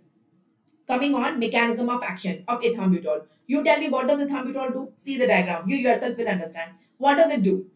What does isoniazid do? Isoniazid inhibit fast 2 enzyme. You can see. So myconic acid will not form. So cell wall will not form. What does pyrazinamide do? Pyrazinamide inhibit fast 1 enzyme. So that myconic acid is not formed, cell wall is not formed. Right? You know the name of exact genes which are mutated. Isoniazid inhibit INHA gene for inhibiting FAST2 enzyme, and pyrazinamide inhibit Priyanka gene for inhibiting FAST1 enzyme. These drugs are not inhibiting enzymes. These drugs are inhibiting the genes which form these enzymes. So isoniazid inhibit INHA gene which form FAST2 enzyme, and pyrazinamide inhibit Priyanka gene which form FAST1 enzyme. So ultimately FAST1, FAST2 will not form, myconic acid is not formed, and cell wall will not form. But what about ethambutol? Ethambutol inhibit arabinosyl transferase enzyme by inhibiting a gene. The name of the gene is EMB-AB gene. So there is a gene, EMB-AB gene, which codes for this enzyme. That gene is inhibited, so this enzyme will be inhibited. So arabinogalactine will not form. So ultimately cell wall is not formed. So ultimately cell wall नहीं बनेगा. लेकिन क्यों नहीं बनेगा? Because this time myconic acid तो बनेगा. Myconic acid will form, but arabinogalactine will not form. Why it is not formed? Because the enzyme required for this formation is not formed, because the gene for that is inhibited. You got my point? So the name of the gene is EMB-AB gene. Let me draw the diagram of the bacteria as usual. So this is the bacteria, this is the cell wall of the bacteria, this is the nucleus of the bacteria, this is the DNA of the bacteria. This bacteria is Mycobacterium tuberculosis, and there is a gene on this bacteria. The name of the gene is EMB-AB gene. Right? I am giving a drug, that is ethambutol, in the treatment of the tuberculosis. This ethambutol is entering inside the bacteria. After entering, it is inhibiting this gene. This gene codes for a protein. The name of the protein or name of enzyme is arabinosyl galactase. So this enzyme will not function. So arabinogalactoside will not form. So cell wall will not form, and this gives the static action, the bacteriostatic action of ethambutol. It cannot divide. Give me a thumbs up. Yes, it is only static, not settled. So this is the complete story. You got it. So it inhibits EMB-AB gene, so that arabinogalactase enzyme is not formed, arabinogalactane will not form, and cell wall will not form. Here myconic acid will form, but arabinogalactane, अब ये ना बने या ये ना बने, ultimately ये नहीं बनेगा. So some of the drugs inhibiting myconic acid synthesis, some of the drugs inhibiting arabinogalactane synthesis, ultimately cell wall synthesis inhibitor. So there are 3 drugs out of the 5 which inhibit cell wall. Right. So we are done with ethambutol mechanism. Resistance, you got it. The name of the gene. It is mutated. Right. Pharmacokinetics. It is not hepatotoxic. This drug is, the first 3 are hepatotoxic. Right. HRZES. I told you first 3 are hepatotoxic. Have I told you? So this is hepatotoxic. Mild, moderate, severe. Ethambutol is not hepatotoxic, but it is renotoxic. Right? It is renotoxic. That is, it causes toxicity to the kidney. So write kidney toxic. It is kidney toxic. And one is common in third and fourth is hyperuricemia. So let me write hyperuricemia here and here. So you can see the first 3 are hepatotoxic. The fourth one is kidney toxic. And third and fourth are causing gout. So that is how these are the common one. Right? And apart from it, specific side effects are there. So it is renotoxic. It is excreted by the kidney and it accumulates in the kidney. It accumulates in the kidney in renal failure. In pharmacokinetics, you can say that. Side effects. The most important side effect here is optic neuritis. Optic neuritis is color blindness. You know what you mean by optic neuritis?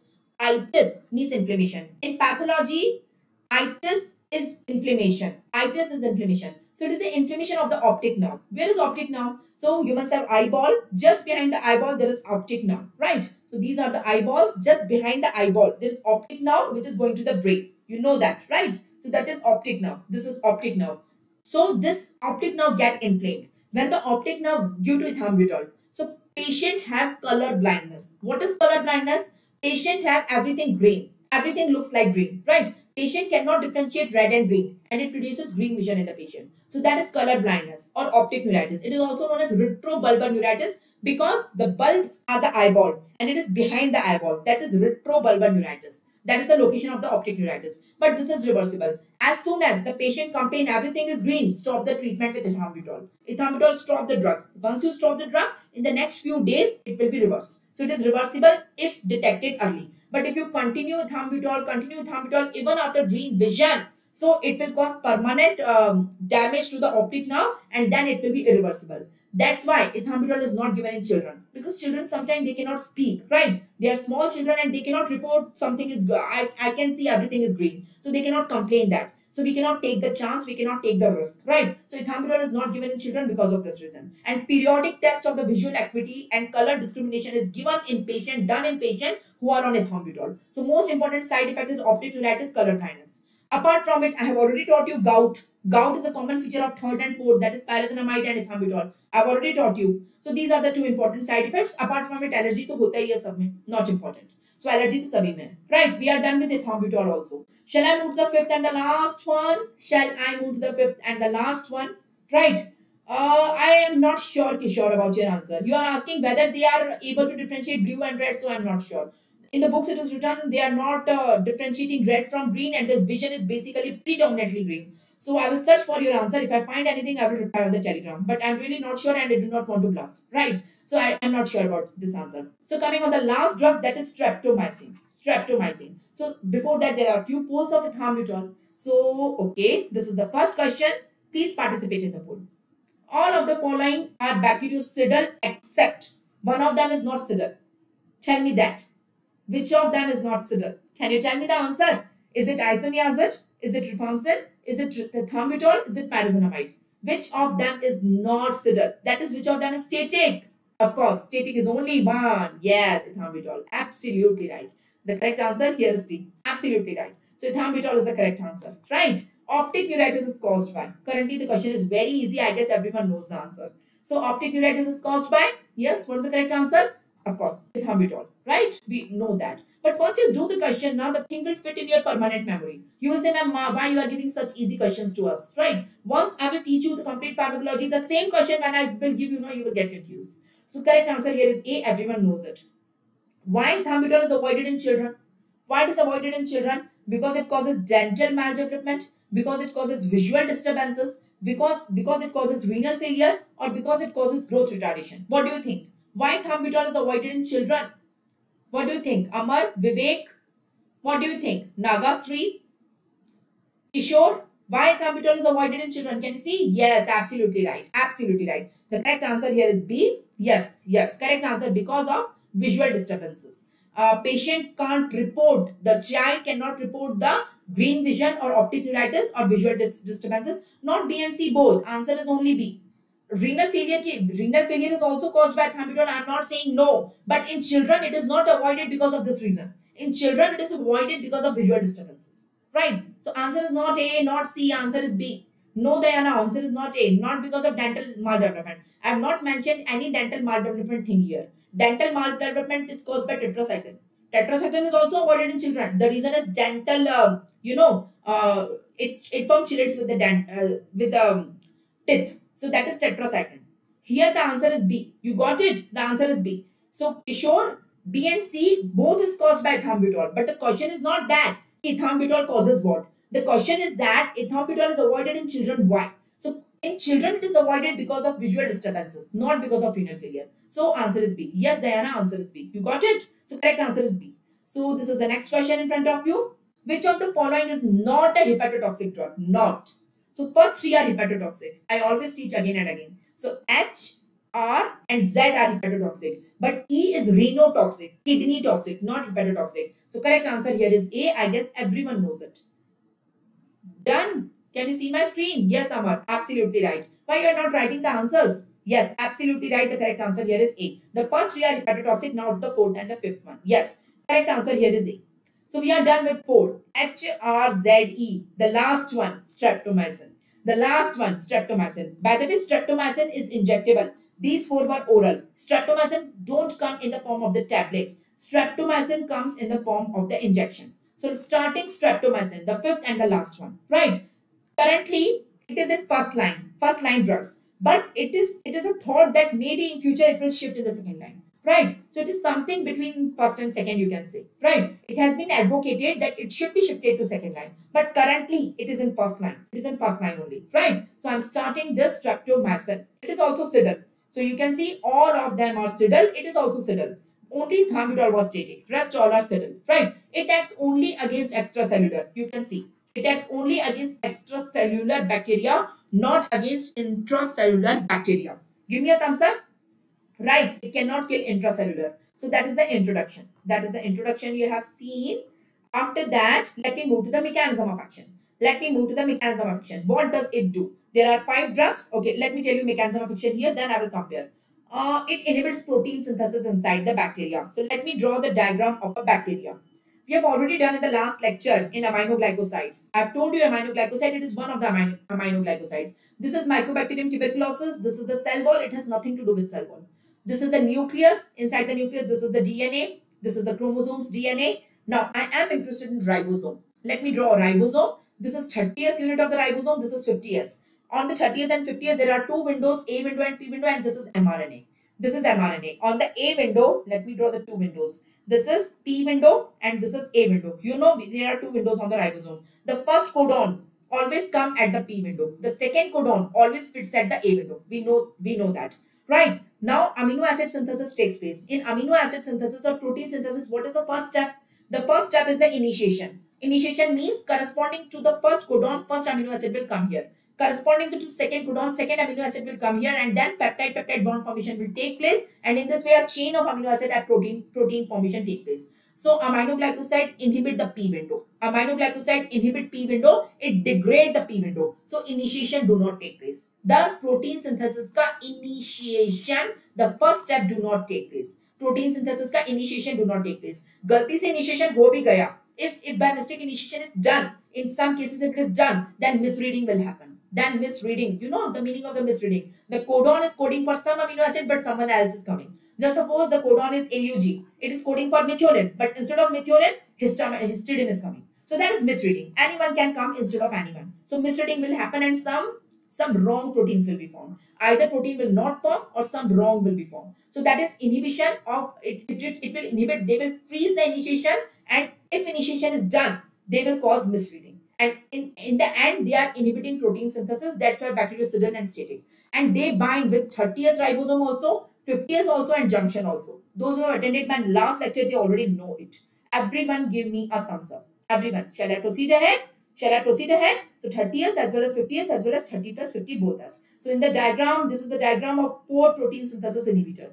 Those who have attended my last lecture again and again, I'm saying they know what it is. Right? Please watch the recording, those who have missed it. So this one is streptomycin, that is aminoglycoside. Streptomycin is one of the aminoglycoside. This one is tetracycline. This one is chloramphenicol, right? And the last one is erythromycin or macrolide. So currently I am talking about aminoglycoside. It inhibits the initiation, window P. Tetracycline inhibit window A. That is step number 2. Currently I am interested in this only, right? So that is the mechanism of action. Coming on the adverse effect. First we will compare the mechanism of action of all 5. H, R, Z, E, S. You tell me mechanism of action of all 5 in short. Who will tell me the mechanism of action of all 5 in short? First, tell me who are cell wall synthesis inhibitor. Among the 5, 3 inhibit cell wall. The isoniazid inhibits cell wall. Pyrazinamide inhibits cell wall synthesis. It inhibits cell wall synthesis. And ethambutol inhibits cell wall synthesis. R for R. Rifampicin inhibit RNA synthesis. And streptomycin is the aminoglycoside. That's why it inhibits protein synthesis. These are the basics. These are the basics. Yes, Ram Pravesh, absolutely right. It acts on 30th, 50th as well as junction of 30 plus 50th. Absolutely right. You can see the 5 things, the basics, the basics. Now tell me the gene which is mutated, if applicable. Tell me the name of the gene. Can you tell me the name of the gene in each of them?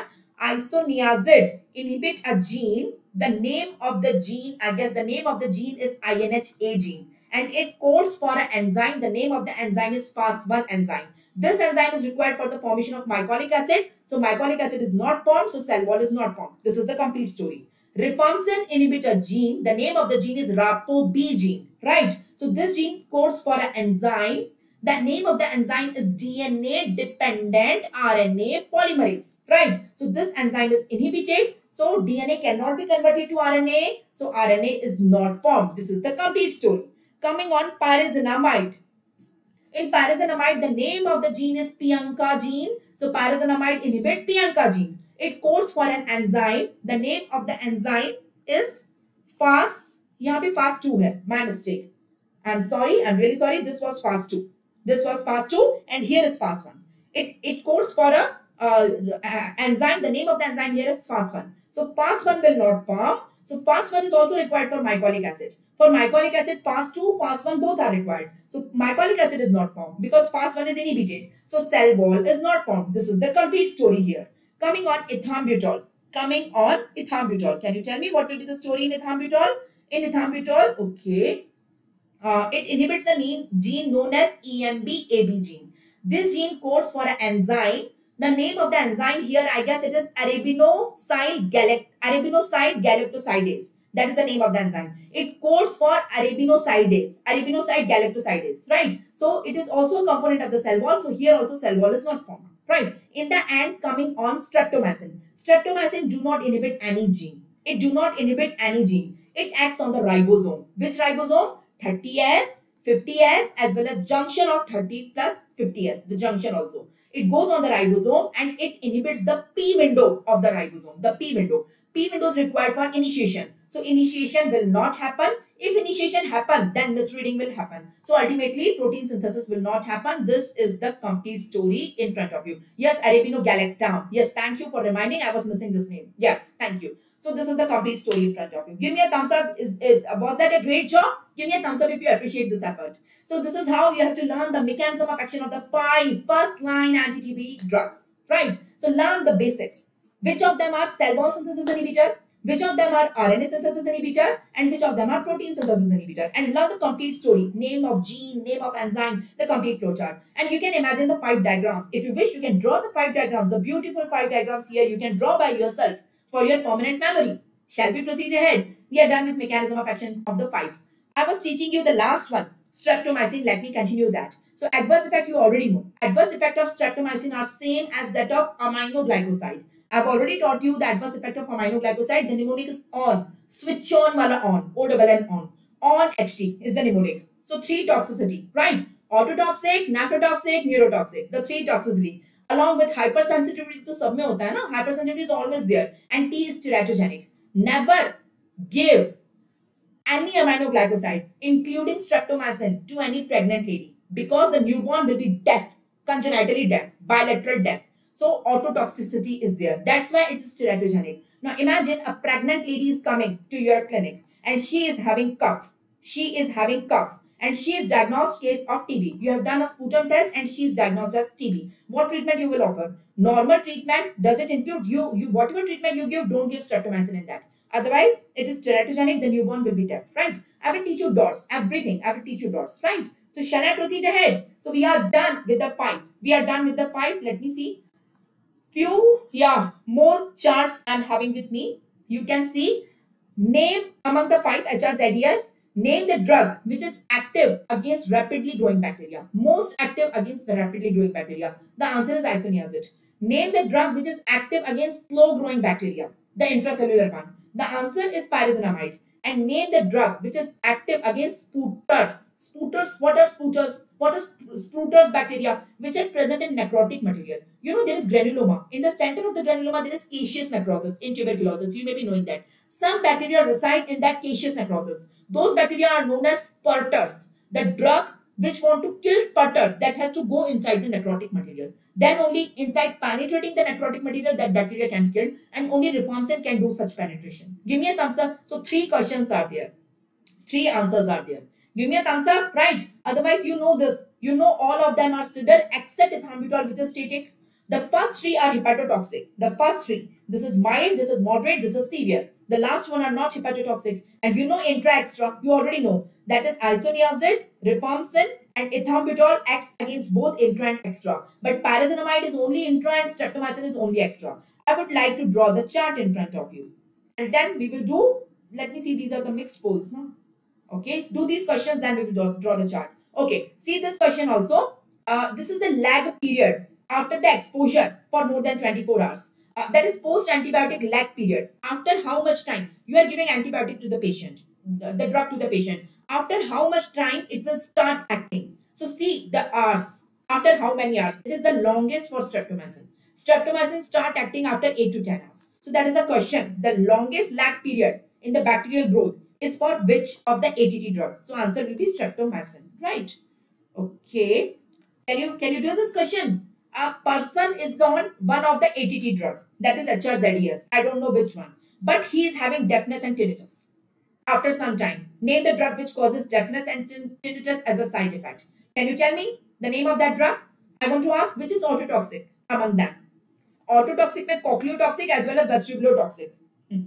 Autotoxic means deafness. Cochleotoxic means deafness. And vestibulotoxic means tinnitus and vertigo. Of course, you all are right. The correct answer here is streptomycin. Very good, very good. Nagasri, Gobezu, Kishore, absolutely right. So correct answer here is A. Right. Before coming on the second line drug, I would like to make a comparative table, the final master table between the five, and you all are going to help me there, right? Even I get confused sometimes, so you have to help me here. You all have to help me here. Let me draw the 5 columns. H, R, Z, E, S. A rough table just for revision purpose, right? You have to tell me the introduction of all of them in a comparative manner, right? After that, in short, you have to tell me mechanism of action. We have already discussed in detail, but in short, you have to tell me.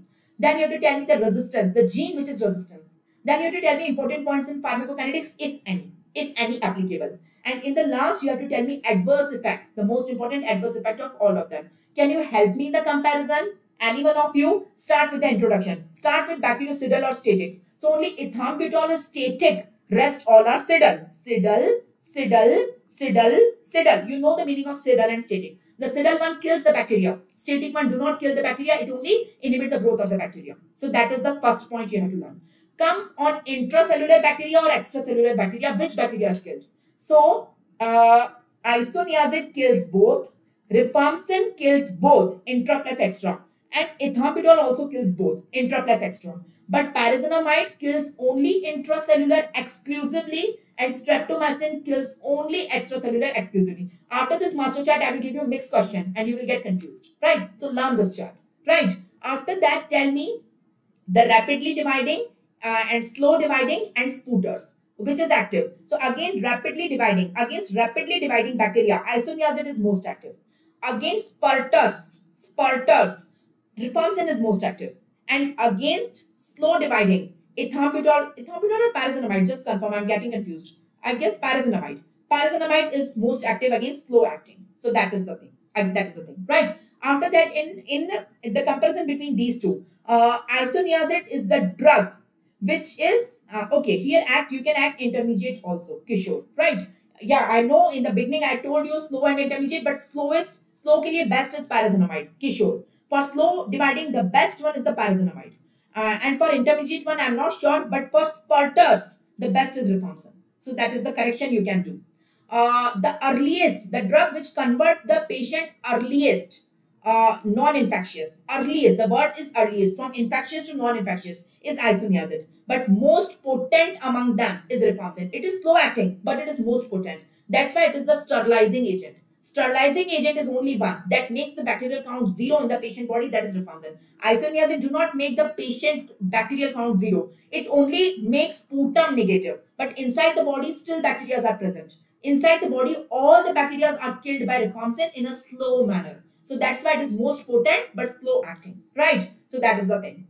What is the drug of choice? Who is the drug of choice in treatment? Answer is isoniazid. Who is the drug of choice for prophylaxis? Answer is isoniazid. I guess comparison is over. Shall we move ahead? Yes, absolutely right. It is the most potent. Yes, rifampicin is most potent. Absolutely right. So introduction is already done. We have done the introduction. We have compared the introduction. If you have any extra point in the introduction for comparison, kindly let me know. I will write it here and tell others also to learn.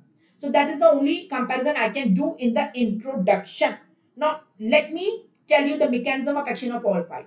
So, isoniazid inhibits cell wall synthesis. Pyrazinamide also inhibits cell wall synthesis. Ethambutol also inhibits cell wall synthesis. R for R. Rifampicin inhibits RNA synthesis. And streptomycin is the aminoglycoside. That's why it inhibits protein synthesis. I'm not telling you the complete flow chart. You already know that. We have already discussed. Coming on resistance. Can you tell me the name of the gene which is resistance, which is mutated to show the resistance? In isoniazid, two genes are there: CAT G gene or INHA gene, which are mutated to show the resistance. In rifampicin, it is RAPO B gene. In pyrazinamide, it is Priyanka gene. In ethambutol, it is EMB AB gene. In streptomycin, there is no gene. I don't know the name of the gene, if any. Right. Coming on pharmacokinetics and adverse effect. Pharmacokinetics you can learn by yourself. Coming on adverse effect on the next page. Let me take next page. So let me again draw the 5 columns. H, R, Z, E, S. Just tell me adverse effect of all. That's it. So the comparison will be over. Who will tell me the adverse effect? The most important. So first of all, write allergy or hypersensitivity everywhere. Hypersensitivity or allergy everywhere. It's a common side effect of all. Now, apart from it, tell me others. Tell me other side effects, right? So, I would like to say like the first three are hepatotoxic. This is mild, this is moderate, this is severe, right? The fourth one is renal toxic, that is kidney toxic, right? So, first three are hepatotoxic, fourth is renal toxic. The third and fourth both produces hyperuricemia or gout. The third and fourth produces hyperuricemia and gout, right? Now for the fifth one, I am having a mnemonic on HT. So I don't have to get confused. This is on HT. You know autotoxic, neurotoxic, nephrotoxic. Hypersensitivity is allergy. I have already written, and teratogenicity. So you know the full form. That is on HT. Apart from it, what are others? You can tell me. This is the comparative manner. इसके अलावा क्या क्या है? What are others? In isoniazid, in others, I would like to write peripheral neuritis due to vitamin B6 deficiency or pyridoxine deficiency, number one. And number two, I would like to write hemolysis and G6PD deficiency. G6PD deficiency. Am I right? I guess I am. Right. Okay. One more point. Someone is telling me least toxic. I forgot to write in the introduction. Ethambutol is least toxic. You can do that in comparison. Other I will cover here in adverse effect. Okay. Rifampicin. The urine and all secretion convert red or orange. Not only urine, all secretions convert red or orange. That can be a side effect of the rifampicin. Apart from it, flu-like syndrome is a side effect of rifampicin. Apart from it, blood dyscrasias is a side effect of rifampicin. Learn the others. The one which are comparable, compare them. Apart from comparable, learn the others. Right? In pyrazinamide, no other side effect. These two are the only one. In ethambutol, the most important is optic neuritis. Optic neuritis. You cannot miss that. Everyone give me a thumbs up. Shall I move ahead?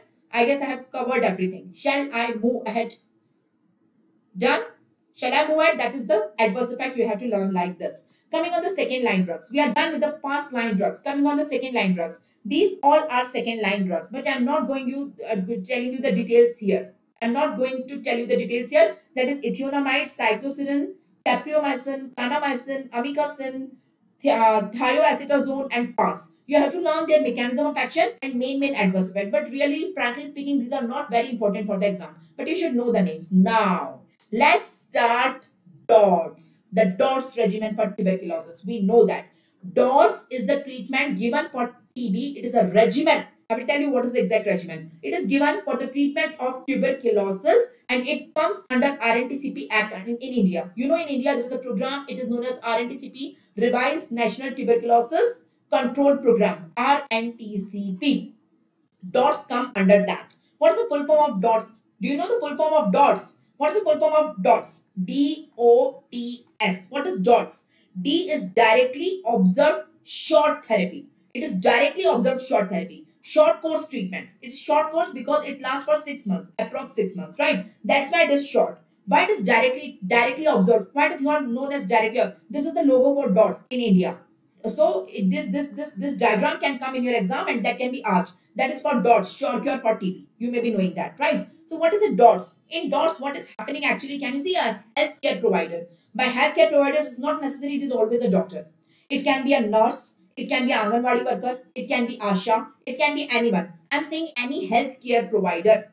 Healthcare provider watches with his or her eyes that patient is swallowing the drug in front of him. We will not give the drug for taking at the home. First of all, the drugs are provided free of cost in the hospitals. In all government hospitals, in all primary healthcare centers, the drug will be provided free of cost. If anyone is diagnosed as TB, the government will provide the complete treatment free of cost. But there is a condition. The patient will take the tablets with water in front of healthcare provider.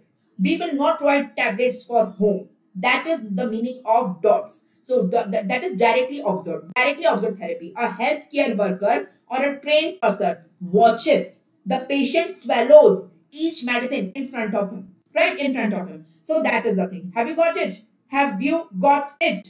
So shall I move ahead? Thank you, really thank you for the feedback. Lazar, thank you for the feedback. So there are two phases in DOTS: intensive phase and continuation phase. What do you mean by that? Listen, in DOTS, this is the complete strip available in the hospitals. We will give the tablets to the patient and the patient take the treatment in front of us. Now there are two phases: intensive phase and continuation phase. In intensive phase, our main motto is to make the patient non-infectious. I want to make the patient non-infectious. And in continuation phase, I want to sterilize the patient. Do you know the meaning of the two? I want to sterilize the patient. Now there is a patient in front of me. He is diagnosed case of TB. He is diagnosed case of TB. I have done the sputum examination and he is having TB. He is having TB. Now he is coughing and with the help of droplets, he is spreading infections everywhere. So all the humans, all the other persons around him, in his family, in his workplace, everywhere, he is infecting everyone. I do not want that. I do not want that. Now these are the lungs of this patient. So bacteria is present in the lungs, the bacteria, and from the lungs it is coming in the cough. So my first purpose is to make him non-infectious. By the word non-infectious, I mean sputum should be negative. Whether body is negative or not necessary, but sputum is negative. Sputum negative karo, sabse pehle, the droplet should be negative. Sputum negative. So that is the purpose of intensive phase. In intensive phase, I will give the treatment intensively. That is intensive phase. And I will make him non-infectious. That is the sputum will negative. So all the bacteria are not dead. Only the bacteria and the sputum are dead. Still bacteria are present inside lungs, right? So at least he is not spreading to others now. The infection is limited to this person only. Now I will provide continuation phase. In continuation phase, I will continue the treatment to make him sterilize. Sterilization means bacteria zero. Everyone give me a thumbs up. Yes, I will use isoniazid. Definitely, Kishore. So give me a thumbs up. Have you got the meaning of the two phase? Intensive phase and continuation phase. What is the purpose? What is the ultimate aim? What is the ultimate motto of the two phases? In intensive phase, my purpose is to make the patient non-infectious, and in continuation phase, my purpose is to make patient sterilization. Means bacterial count zero in the body. Here, I want to make bacteria zero in cough, in sputum. So that spread in the community spread. यहाँ पे मैं दूसरों का भला कर रही हूँ और यहाँ पे उसका खुद का भला कर रही हूँ. Right? Here I am more interested in treating, in preventing others. And here I am interested in the patient himself. So पहले दूसरों को बचाओ फिर उसको treat करो. You got my point? So that is the thing. That is the thing. So there are two phases. Now intensive phase में patient has to come daily to the hospital. And in front of healthcare provider, he has to take the treatment. So daily he will come, the healthcare provider will give the treatment, you will give the tablets and he or she will swallow the tablets in front of the healthcare provider. That is directly observed. That is the therapy supervised in intensive phase. So 7 days are there in a week. In the week, Sundays treatment are not given. So 6 days of a week, the patient has to come daily for the intensive phase. But in continuation phase, patient has to come first day of the week, daily, once a week. So just suppose every Monday. So every Monday patient will come. The first dose I will give with my hands. First dose will be taken in front of the healthcare provider, the Monday dose. From Tuesday onwards till Saturday, I will give 5 doses for home for 1 week. So I will give you 5 doses to the patient. You can take to the home. You take the treatment till Saturday. On Monday, you come again and bring the empty strip. Bringing empty strip is compulsory. If you don't bring empty strip, I will not give the next treatment. So again, next Monday, you bring the next empty strip. Again, I will give first dose in front of me and rest 5 doses for your home. You got? So in continuation phase, the patient has to come only once a week, not daily. So it is written in front of you. Please read it. In intensive phase, all the treatment is under supervision. So patient has to come daily. But in continuation phase, patient has to take the first dose of every week in directly observed and rest of them is given for the home.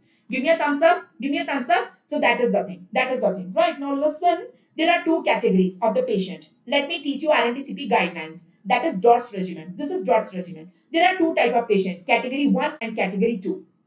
Category 1 and category 2. How I teach you? Imagine there is a patient in front of me.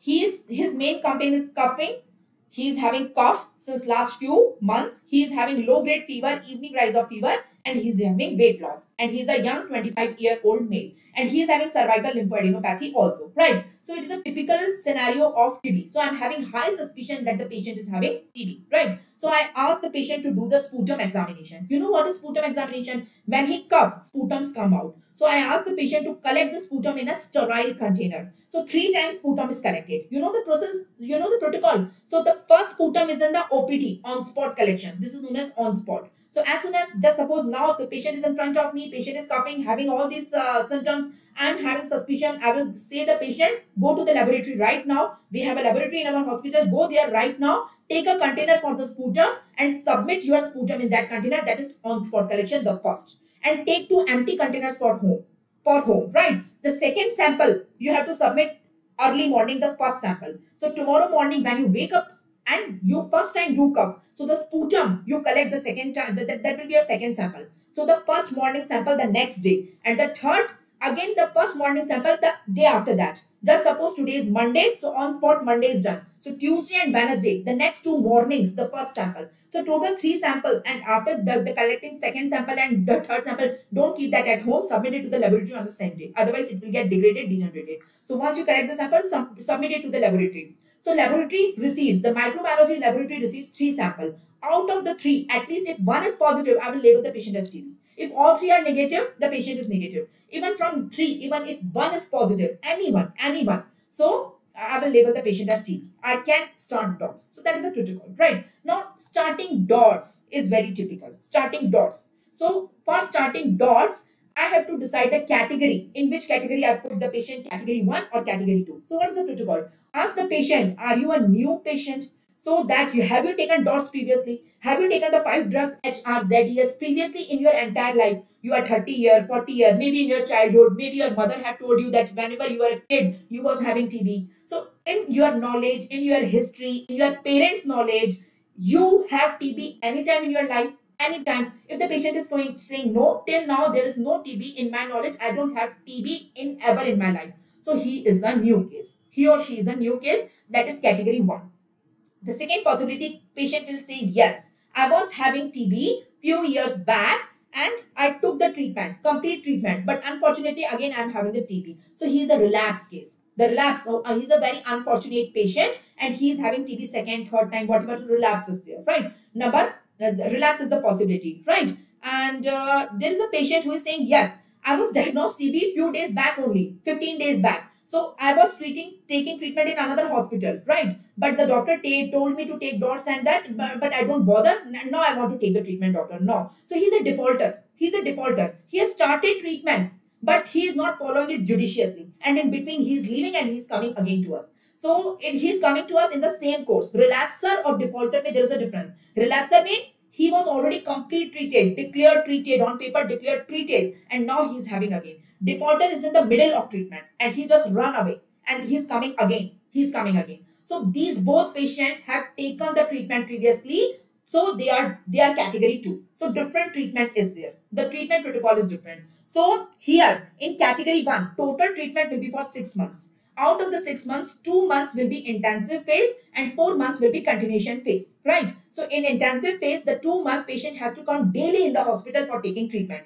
In the continuation phase for the next 4 months, the first day of the week, every Monday, he has to come and the first dose will be supervised and rest of the doses will be given for home. Have you got it? You know that? So total treatment, I will tell you the name of the drugs. So total treatment is 6 months. 2 intensive phase. The purpose of intensive phase is to make the patient non-infectious, sputum negative. And at 4 months, after the the continuation phase 4 months, the purpose is to make him sterilize, to make the bacterial count 0 in the body. You get it? Yes or no? In category 2, total treatment is given for 8 months, not 6, 8 months. So what is 8? 8 is 3 plus 5.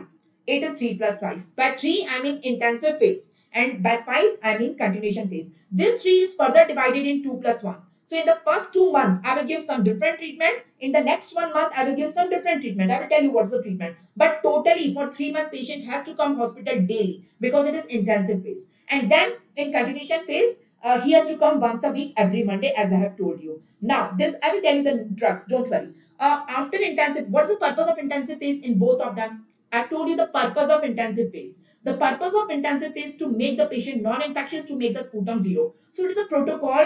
At the end of intensive phase, again do sputum test to confirm whether sputum is negative, yes or no. At the starting of the treatment, you have started the treatment because sputum was positive. That's why you have started the treatment. Say yes or no. You have done 3 sputum examination. One of them, at least one of them is positive. If all 3 are positive, it's good. 2 are positive, it's good. But at least one of them is positive. The sputum was positive and you have started the treatment cat 1 or cat 2. Right. At the end of intensive phase, it is a rule. If sputum becomes negative, then only start continuation phase. Otherwise, you cannot start continuation phase here also, here also. So here after 2 months, do sputum test. Here after 3 months, do sputum test. If sputum is negative, very good. You are successful in the treatment. Continue continuation phase now. We are successful in the first phase. Intensive phase is successful. So the success of intensive phase is judged by sputum testing at the end of intensive phase in both categories. Now, what if sputum is still positive? The patient may be unlucky. The treatment is not working. We have seen various type of resistance. Maybe the drugs are having resistance and the treatment is not working. That is, so in that case, if it is cat 1, and sputum is positive after intensive phase, continue intensive phase for 1 more month. So instead of 2 months, continue it for 1 more month, total 3 months. After 3 months, then again do the sputum. Now if it is negative, good. At least up to negative 1, go for continuation. But if it's still positive, shift the patient to cat 2.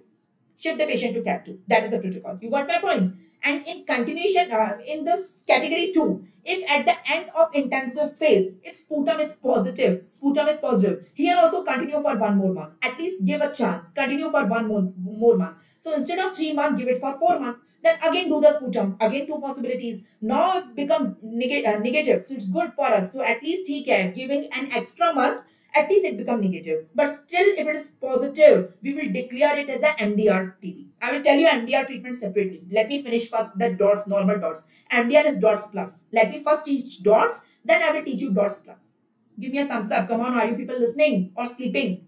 Are you people listening? Awaken. Have you got it? This is the protocol. Shall I come on the drugs now? Shall I come on the drugs now? See the same thing. This is a table from KDT, KD Tripathi, right? So this is the latest guidelines, what I am telling you. So cat 1 is a new patient. Cat 2 is a previously treated patient. Now previously treated can be defaulter, can be relapse. You should understand the difference between a defaulter and relapse. But at least he is previously treated. He has taken the drugs previously. Give me a thumbs up. Are you people there? Sufi, Kishore, Amish, Daud.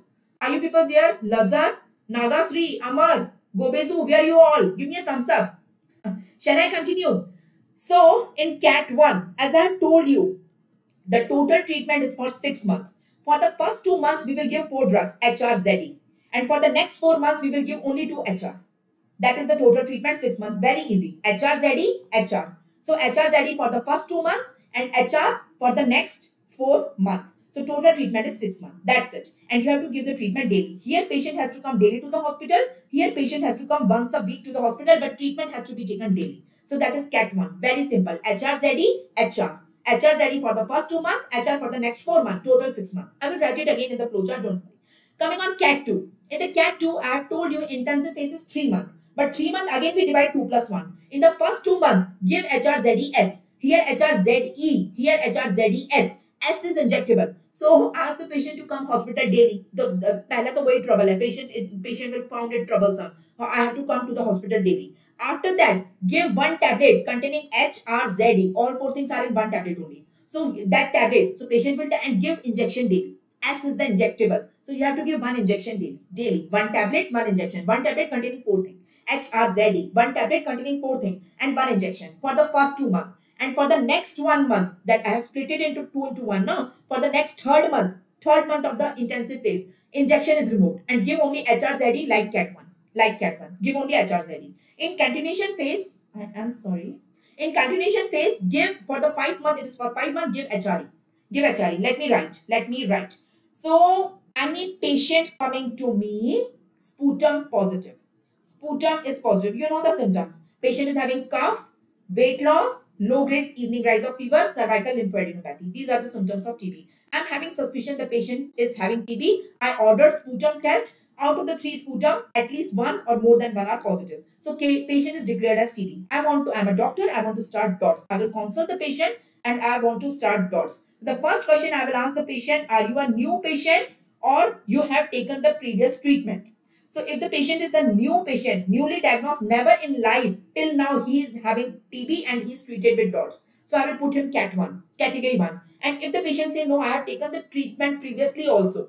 Now there are two possibilities, either he is a relapse or a defaulter, but he has taken previous treatment. So he is category 2.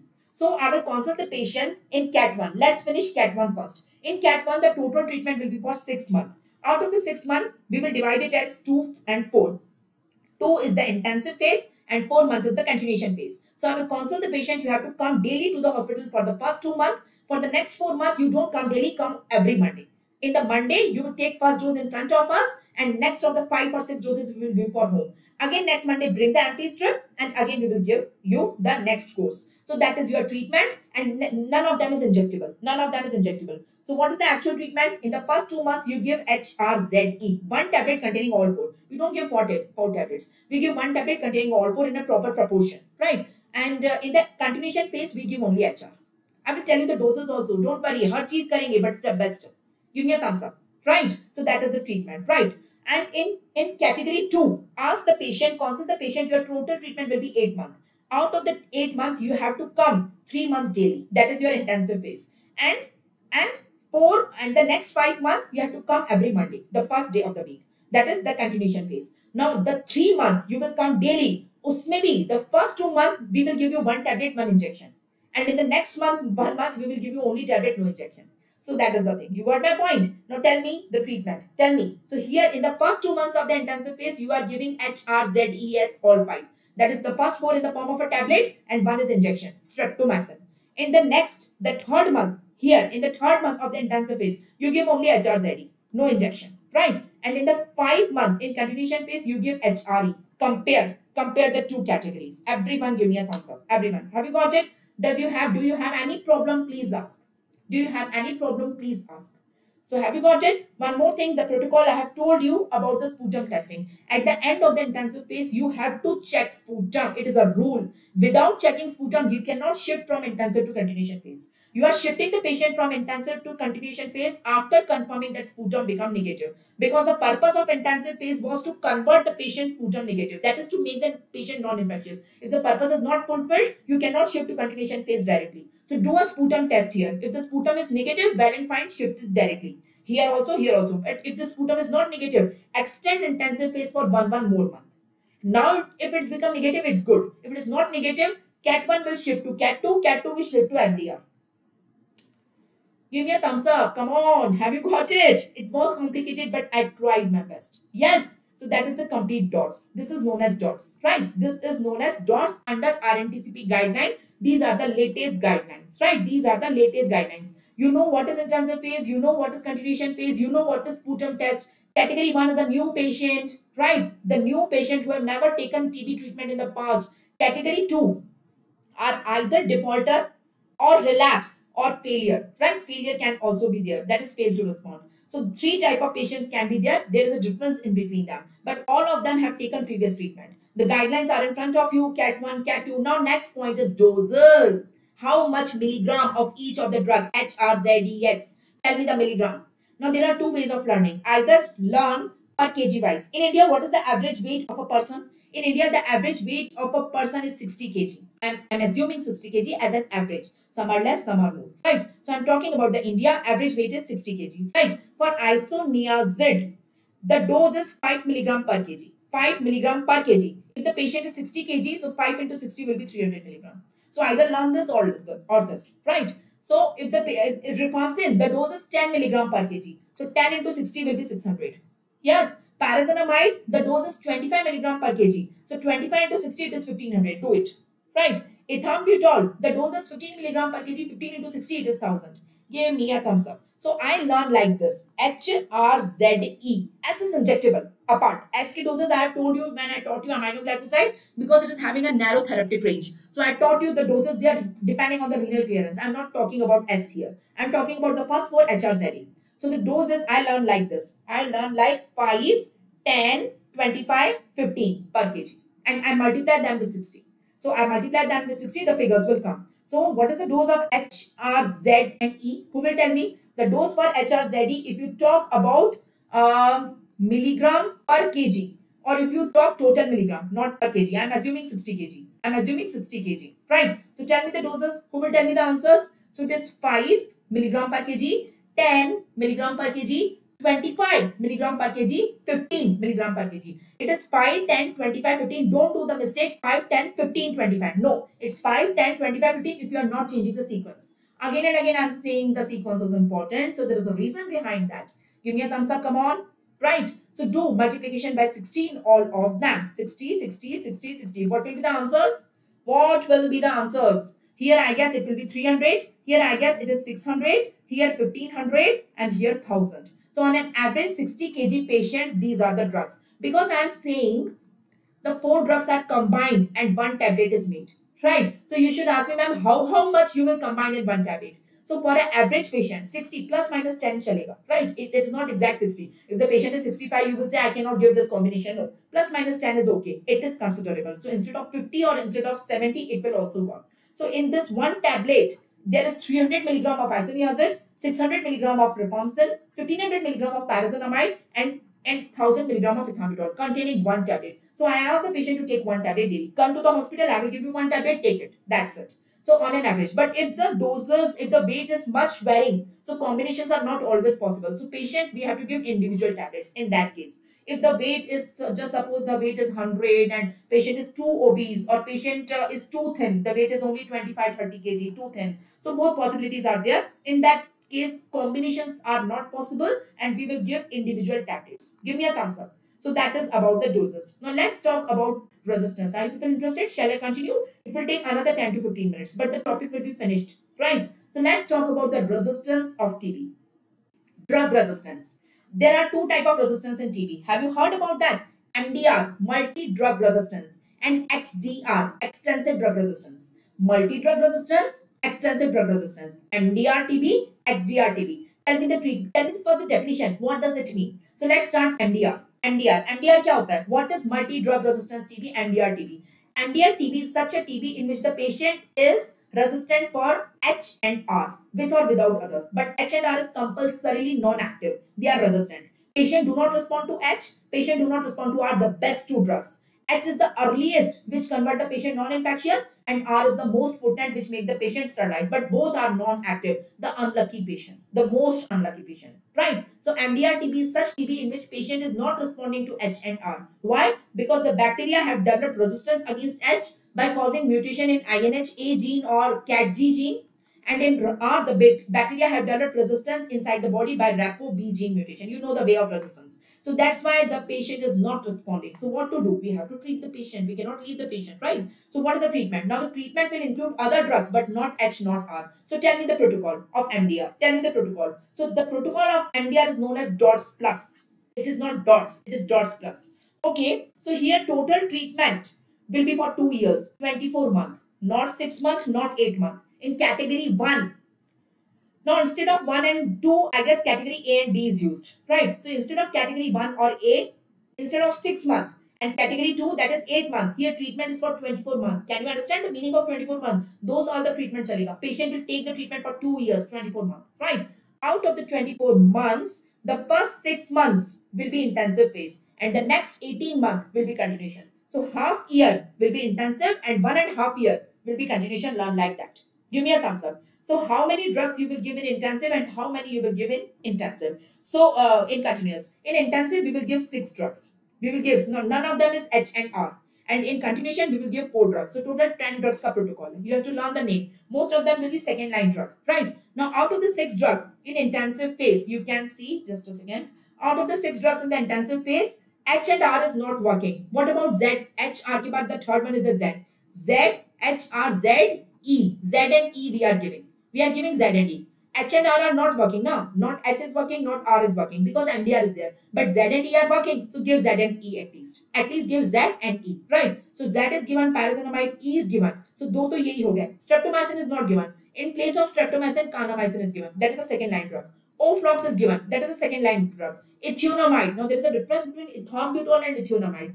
Ethambutol is first line. Ethionamide is second line. Both are given here. Right? Ethionamide is also given. And cycloserine is also given. So 4 second line and 2 first line. Total 6 drugs are given. In continuation phase, only second line is given. The same 4. So you can see Oflox, ethionamide, cytosirin, and one of them is ethambutol. You have to learn it. I know it is complicated, but this is the simplified version I can tell you. So the summary is that in DOTS plus, that is in MDR TB, you have to give 6 drugs in the intensive phase, 4 in the continuation phase. Intensive phase lasts for 6 months, continuation phase lasts for 18 months, total treatment is 24 months. Right? That is DOTS plus. Coming on XDR, that is extensive drug resistance TB. XDR TB. Coming on XDR TB. What is XDR TB? Patient is resistant to isoniazid, okay. Rifampicin, okay. So H and R to hai. Like MDR, it is resistant to H also, R also, but also to fluoroquinolones, all Oflox, Levoflox, fluoroquinolones. Also by injectables, that is the aminoglycoside, capreomycin, kanamycin, amikacin. So from this, we cannot give the floxacins also, and we cannot give the injectables, kanamycin and these also. So what will left now? What is left to treat? We cannot give H, we cannot give R, we cannot give any of the fluoroquinolones from the second line, we cannot give any of the injectable from the second line or first line. Everyone give me a thumbs up. Everyone. So that is the patient is resistant with H, R, fluoroquinolone and one of the injectable.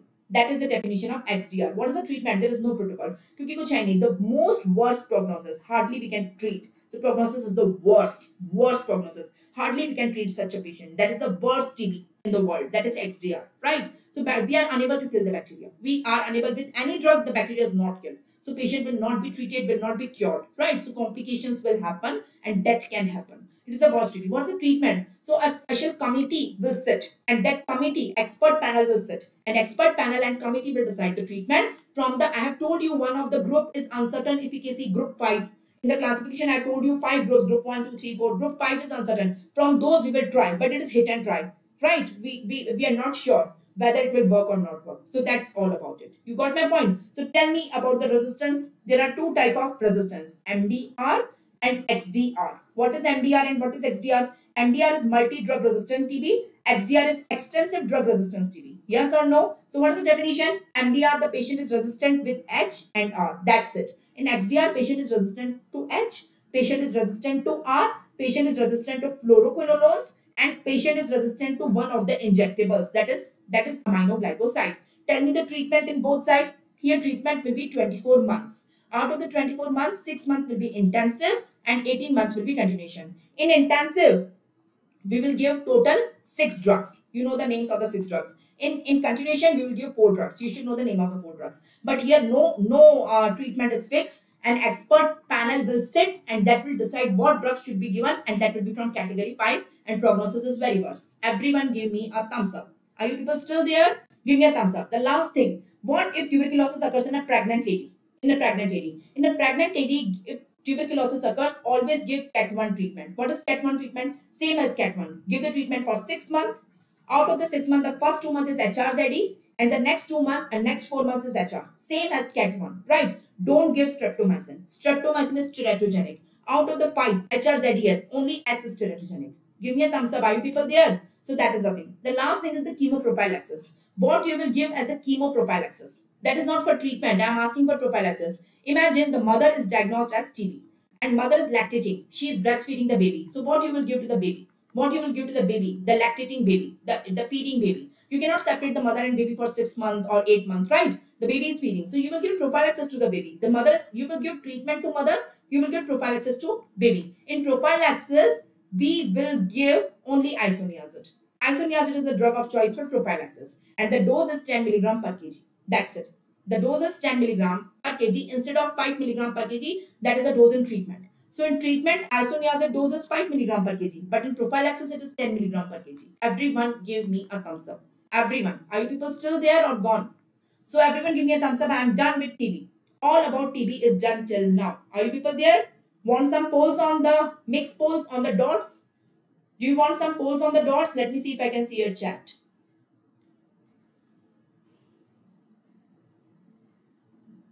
Okay. So there are some polls on the dots. We have completed dots. You have to write your answer in the chat box, right? If you feel like. So give me a minute. So this is the first question. Can you tell me the answer? Can you tell me the answer? Isoniazid is not given in which condition? Easy question, I guess. You know the side effects of isoniazid, adverse effect of isoniazid. Can you answer it? Can you answer it? Isoniazid is not given in which of the following condition? I told you out of the 5 drugs H, R, Z, E, S, the first 3 are hepatotoxic. The first 3 are hepatotoxic, mild, moderate, and severe. So yes, in liver disease we cannot give isoniazid because it is hepatotoxic. Absolutely right, Kishore. Very good. Excellent. The correct answer is B. Right. So that is the thing. This is the next question in front of you. Yes, absolutely right. Everyone is right. This is the next question in front of you. If somebody develops resistance to isoniazid, right, patient will simultaneously develop resistance to which drug? Along with isoniazid, the next drug for which the resistance is common. Two drugs always show resistance together. Which two drug? Along with isoniazid, what is the second drug which shows resistance? I told you MDR, the definition of MDR. What is the definition of MDR? What is the definition of MDR? Who will tell me the answer? Diana, Nagasri, Aswathi, Kishore, Prinoy, Amish. What is the answer? So correct answer here is of course rifampicin. Very good, Nagasri. Yes. So H plus R, they always show resistance together. That is the definition of MDR. Yes, you all are right. The correct answer here is rifampicin. Very good. Excellent. Excellent. Right. So this is the next question in front of you. Okay. Tell me the name of the ATT drug which kills slow or intermittent dividing bacteria. I told you clearly, slow. Which kills slow or intermittent dividing bacteria. Tell me the name of ATT. Now you will get confused because I am giving you mixed questions. So is it isoniazid? Is it rifampicin? Is it pyrazinamide? Is it streptomycin? What is your answer? Can you tell me the answer? Can you tell me the answer? What is the answer? Yes? So yes, rifampicin is the answer. That is active against slow or intermediately dividing bacteria. Right? Slow or intermediately dividing bacteria. That is the answer. Right? Coming to the next question. Can you tell me which statement is true about ethambutol? The true one about ethambutol. Can you tell me? So it exclusively kills only extracellular. Is it true or false? It's selectively Siddle agent. Is it true or false? It increases the permeability of the cell wall. Is it true or false? And it is more active on slowly multiplying bacteria. Is it true or false? Tell me, only one is true among them. Who will tell me the true one? I'm talking about ethambutol. I've told you there are 5 H, R, Z, E, S. Among the 5, only ethambutol is static. Rest all are Siddle. You know that. So this statement is wrong. It is not Siddle. It is static. Right? I have told you that this kills both. Rifampicin also kills both. And ethambutol also kills both. Pyrazinamide kills only extracellular. And streptomycin kills only intracellular. I guess you know that. So this statement is also incorrect. It is active exclusively against extracellular. No. It is active against both. So this is also incorrect. Right, Nakasri, why you are saying A? Why you people are saying A, B? I don't know what you people are saying. So, have you got it? A is also wrong. It is not exclusively. How you can say that? It is not exclusively active against extracellular. You know very clearly it is active against both. So, this statement is also wrong. It is not sigil because it is static. This statement is also wrong. Now, the next two statement. It is active against slowly multiplying bacteria. This statement is true. This statement is true. It increases the permeability of cell wall. No, it inhibits cell wall. It do not increases the permeability of cell wall. It inhibits cell wall synthesis by inhibiting an enzyme. The name of the enzyme is arabinosyl galactosidase. Right? So it inhibits the synthesis of arabinogalactan. So cell wall synthesis inhibition is there. It do not increases the permeability. So this is also wrong. So first three statements are wrong. D is correct. Now everyone appreciate those who all are wrong. Everyone is wrong till now. No one told me D as the answer. So everyone, those who have told anything else, give me a thumbs up that you have realized your mistake. You have appreciated why? Why D is the correct answer? Why other three are incorrect? Give me a thumbs up. Shall I move? Yes? Okay. So coming to the next question. So this is the next question in front of you. Tell me anti-tubercular drug causing optic neuritis. It is easy one. I guess everyone should write. Everyone should be right. Tell me the name of the anti-tubercular drug which causes optic neuritis. Who will tell me the name of that drug causing optic neuritis? Yes? Yes, the correct answer here is ethambutol. Very good. Ethambutol is the drug that causes optic neuritis. Very good, very good. You all know that, I guess. Everyone knows it. Which of the following ATT is not bactericidal? Only one of them is not bactericidal. Only one of them. Rest all are bactericidal. I guess everyone knows the answer. Again, the answer is D. Only ethambutol is static, rest all are sudden. Right? So you can see only ethambutol is static, rest all are sudden. Right? Which of the following ATT require dose adjustment in renal failure? That is renal toxic, kidney toxic. Which of the following require dose adjustment in renal failure? That is renal toxic or kidney toxic. So I have told you there are 5 H, R, Z, E, S. The first 3 are hepatotoxic. The first 3 are hepatotoxic. The fourth one is the renal toxic. So answer is again D, ethambutol. Yes, again D. Right? So that is renal toxic. What is the dose of isoniazid in infants? So dose is 10 to 15 milligram per kg oral. Not 10 to 15, it is 5 milligram. I'm sorry. The dose is 5 milligram of isoniazid. You know. Can you tell me the name of the ATT which blocks RNA? Which blocks RNA? I guess again an easy question. Everyone will be right. Name of the ATT which blocks RNA. RNA transcription. You know the name. Everyone knows the name. R for R. I guess R for R, right? So RNA, rifampicin. Rifampicin inhibit RNA synthesis, right? So the correct answer here is A. I know I'm a little bit fast, but I want to finish the topic. In patients on isoniazid, which vitamin deficiency most likely occurred? In patient on isoniazid, which vitamin deficiency most likely occurred? The 4 options are in front of you. B9, B12, B6 or B3. Yeah. What you are saying, Nagasri? Not A. It is C. I guess by mistake you are saying B6. B6 is the pyrazinamide. Pyrazinamide. I don't know the spelling. Pyrazinamide. Pyrazinamide. Pyrazinamide is the name of the vitamin, right? That is B6. That is B6. Always B6, right? Can you tell me, okay, this is from second line. Can you tell me the name of the ATT which causes depression and suicidal tendency? So answer, please learn, it is cycloserine. It is a second line drug. Can you tell me the name of the drug, ATT drug, which is contraindicated in a pregnant lady? Only one is contraindicated in pregnant lady.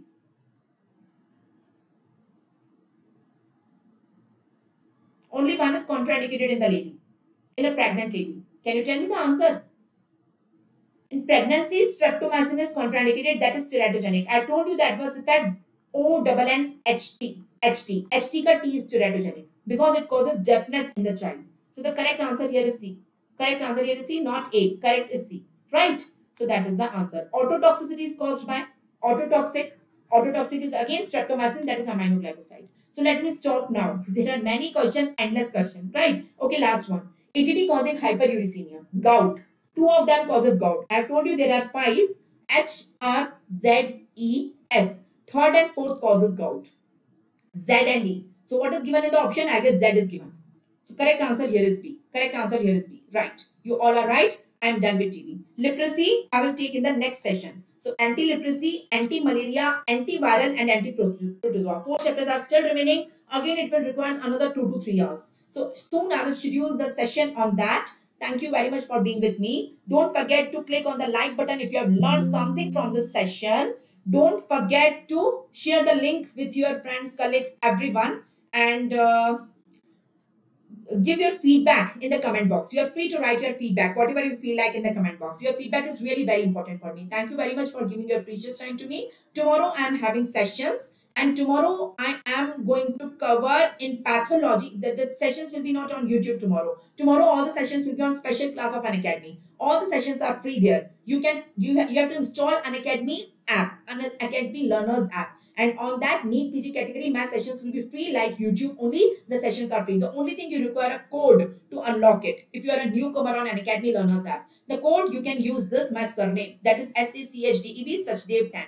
My surname is Sachdev, Dr.Priyanka Sachdev. So Sachdev 10 is the code to unlock. You can use this code, and on Unacademy app, there will be many sessions on interesting topic tomorrow. So on microbiology, general microbiology, immunopathology, many sessions I am going to take tomorrow also since morning only. You please attend that. I will provide you the links on the Telegram and WhatsApp. On Unacademy, new batch for 2023 NEET PG preparation is already there. If you want to attend the lecture, you have to take the subscription for that, and you can utilize the lectures of this batch. For repeaters, T&D, test and discussion batch is already there. You can participate in that also. Iconic prices are going to hike soon. So if you want to take subscription, take it soon. On Unacademy, there are 5 types of subscriptions available. In Plus, you will get only Unacademy. In Iconic, you will get Unacademy and Prep Ladder. In Light, you will get only test series. In Proper, you will get anatomy, biochemistry and physiology. In UPSC subscription, you will get UPSC. Whatever is your requirement, need, wish, preparation, according to that you can select your plan according to various durations and prices you can see in front of you. If you apply my code on any of one of them, you will get straightforward 10% discount. My code is my surname only, Sachdev, Dr. Sachdev. So Sachdev, Sachdev without space 10 to get 10% discount. So maximum discount is 10% only that you can get applying my code before payment on any of these. Thank you. Bye bye. Study hard. All the best. Good night.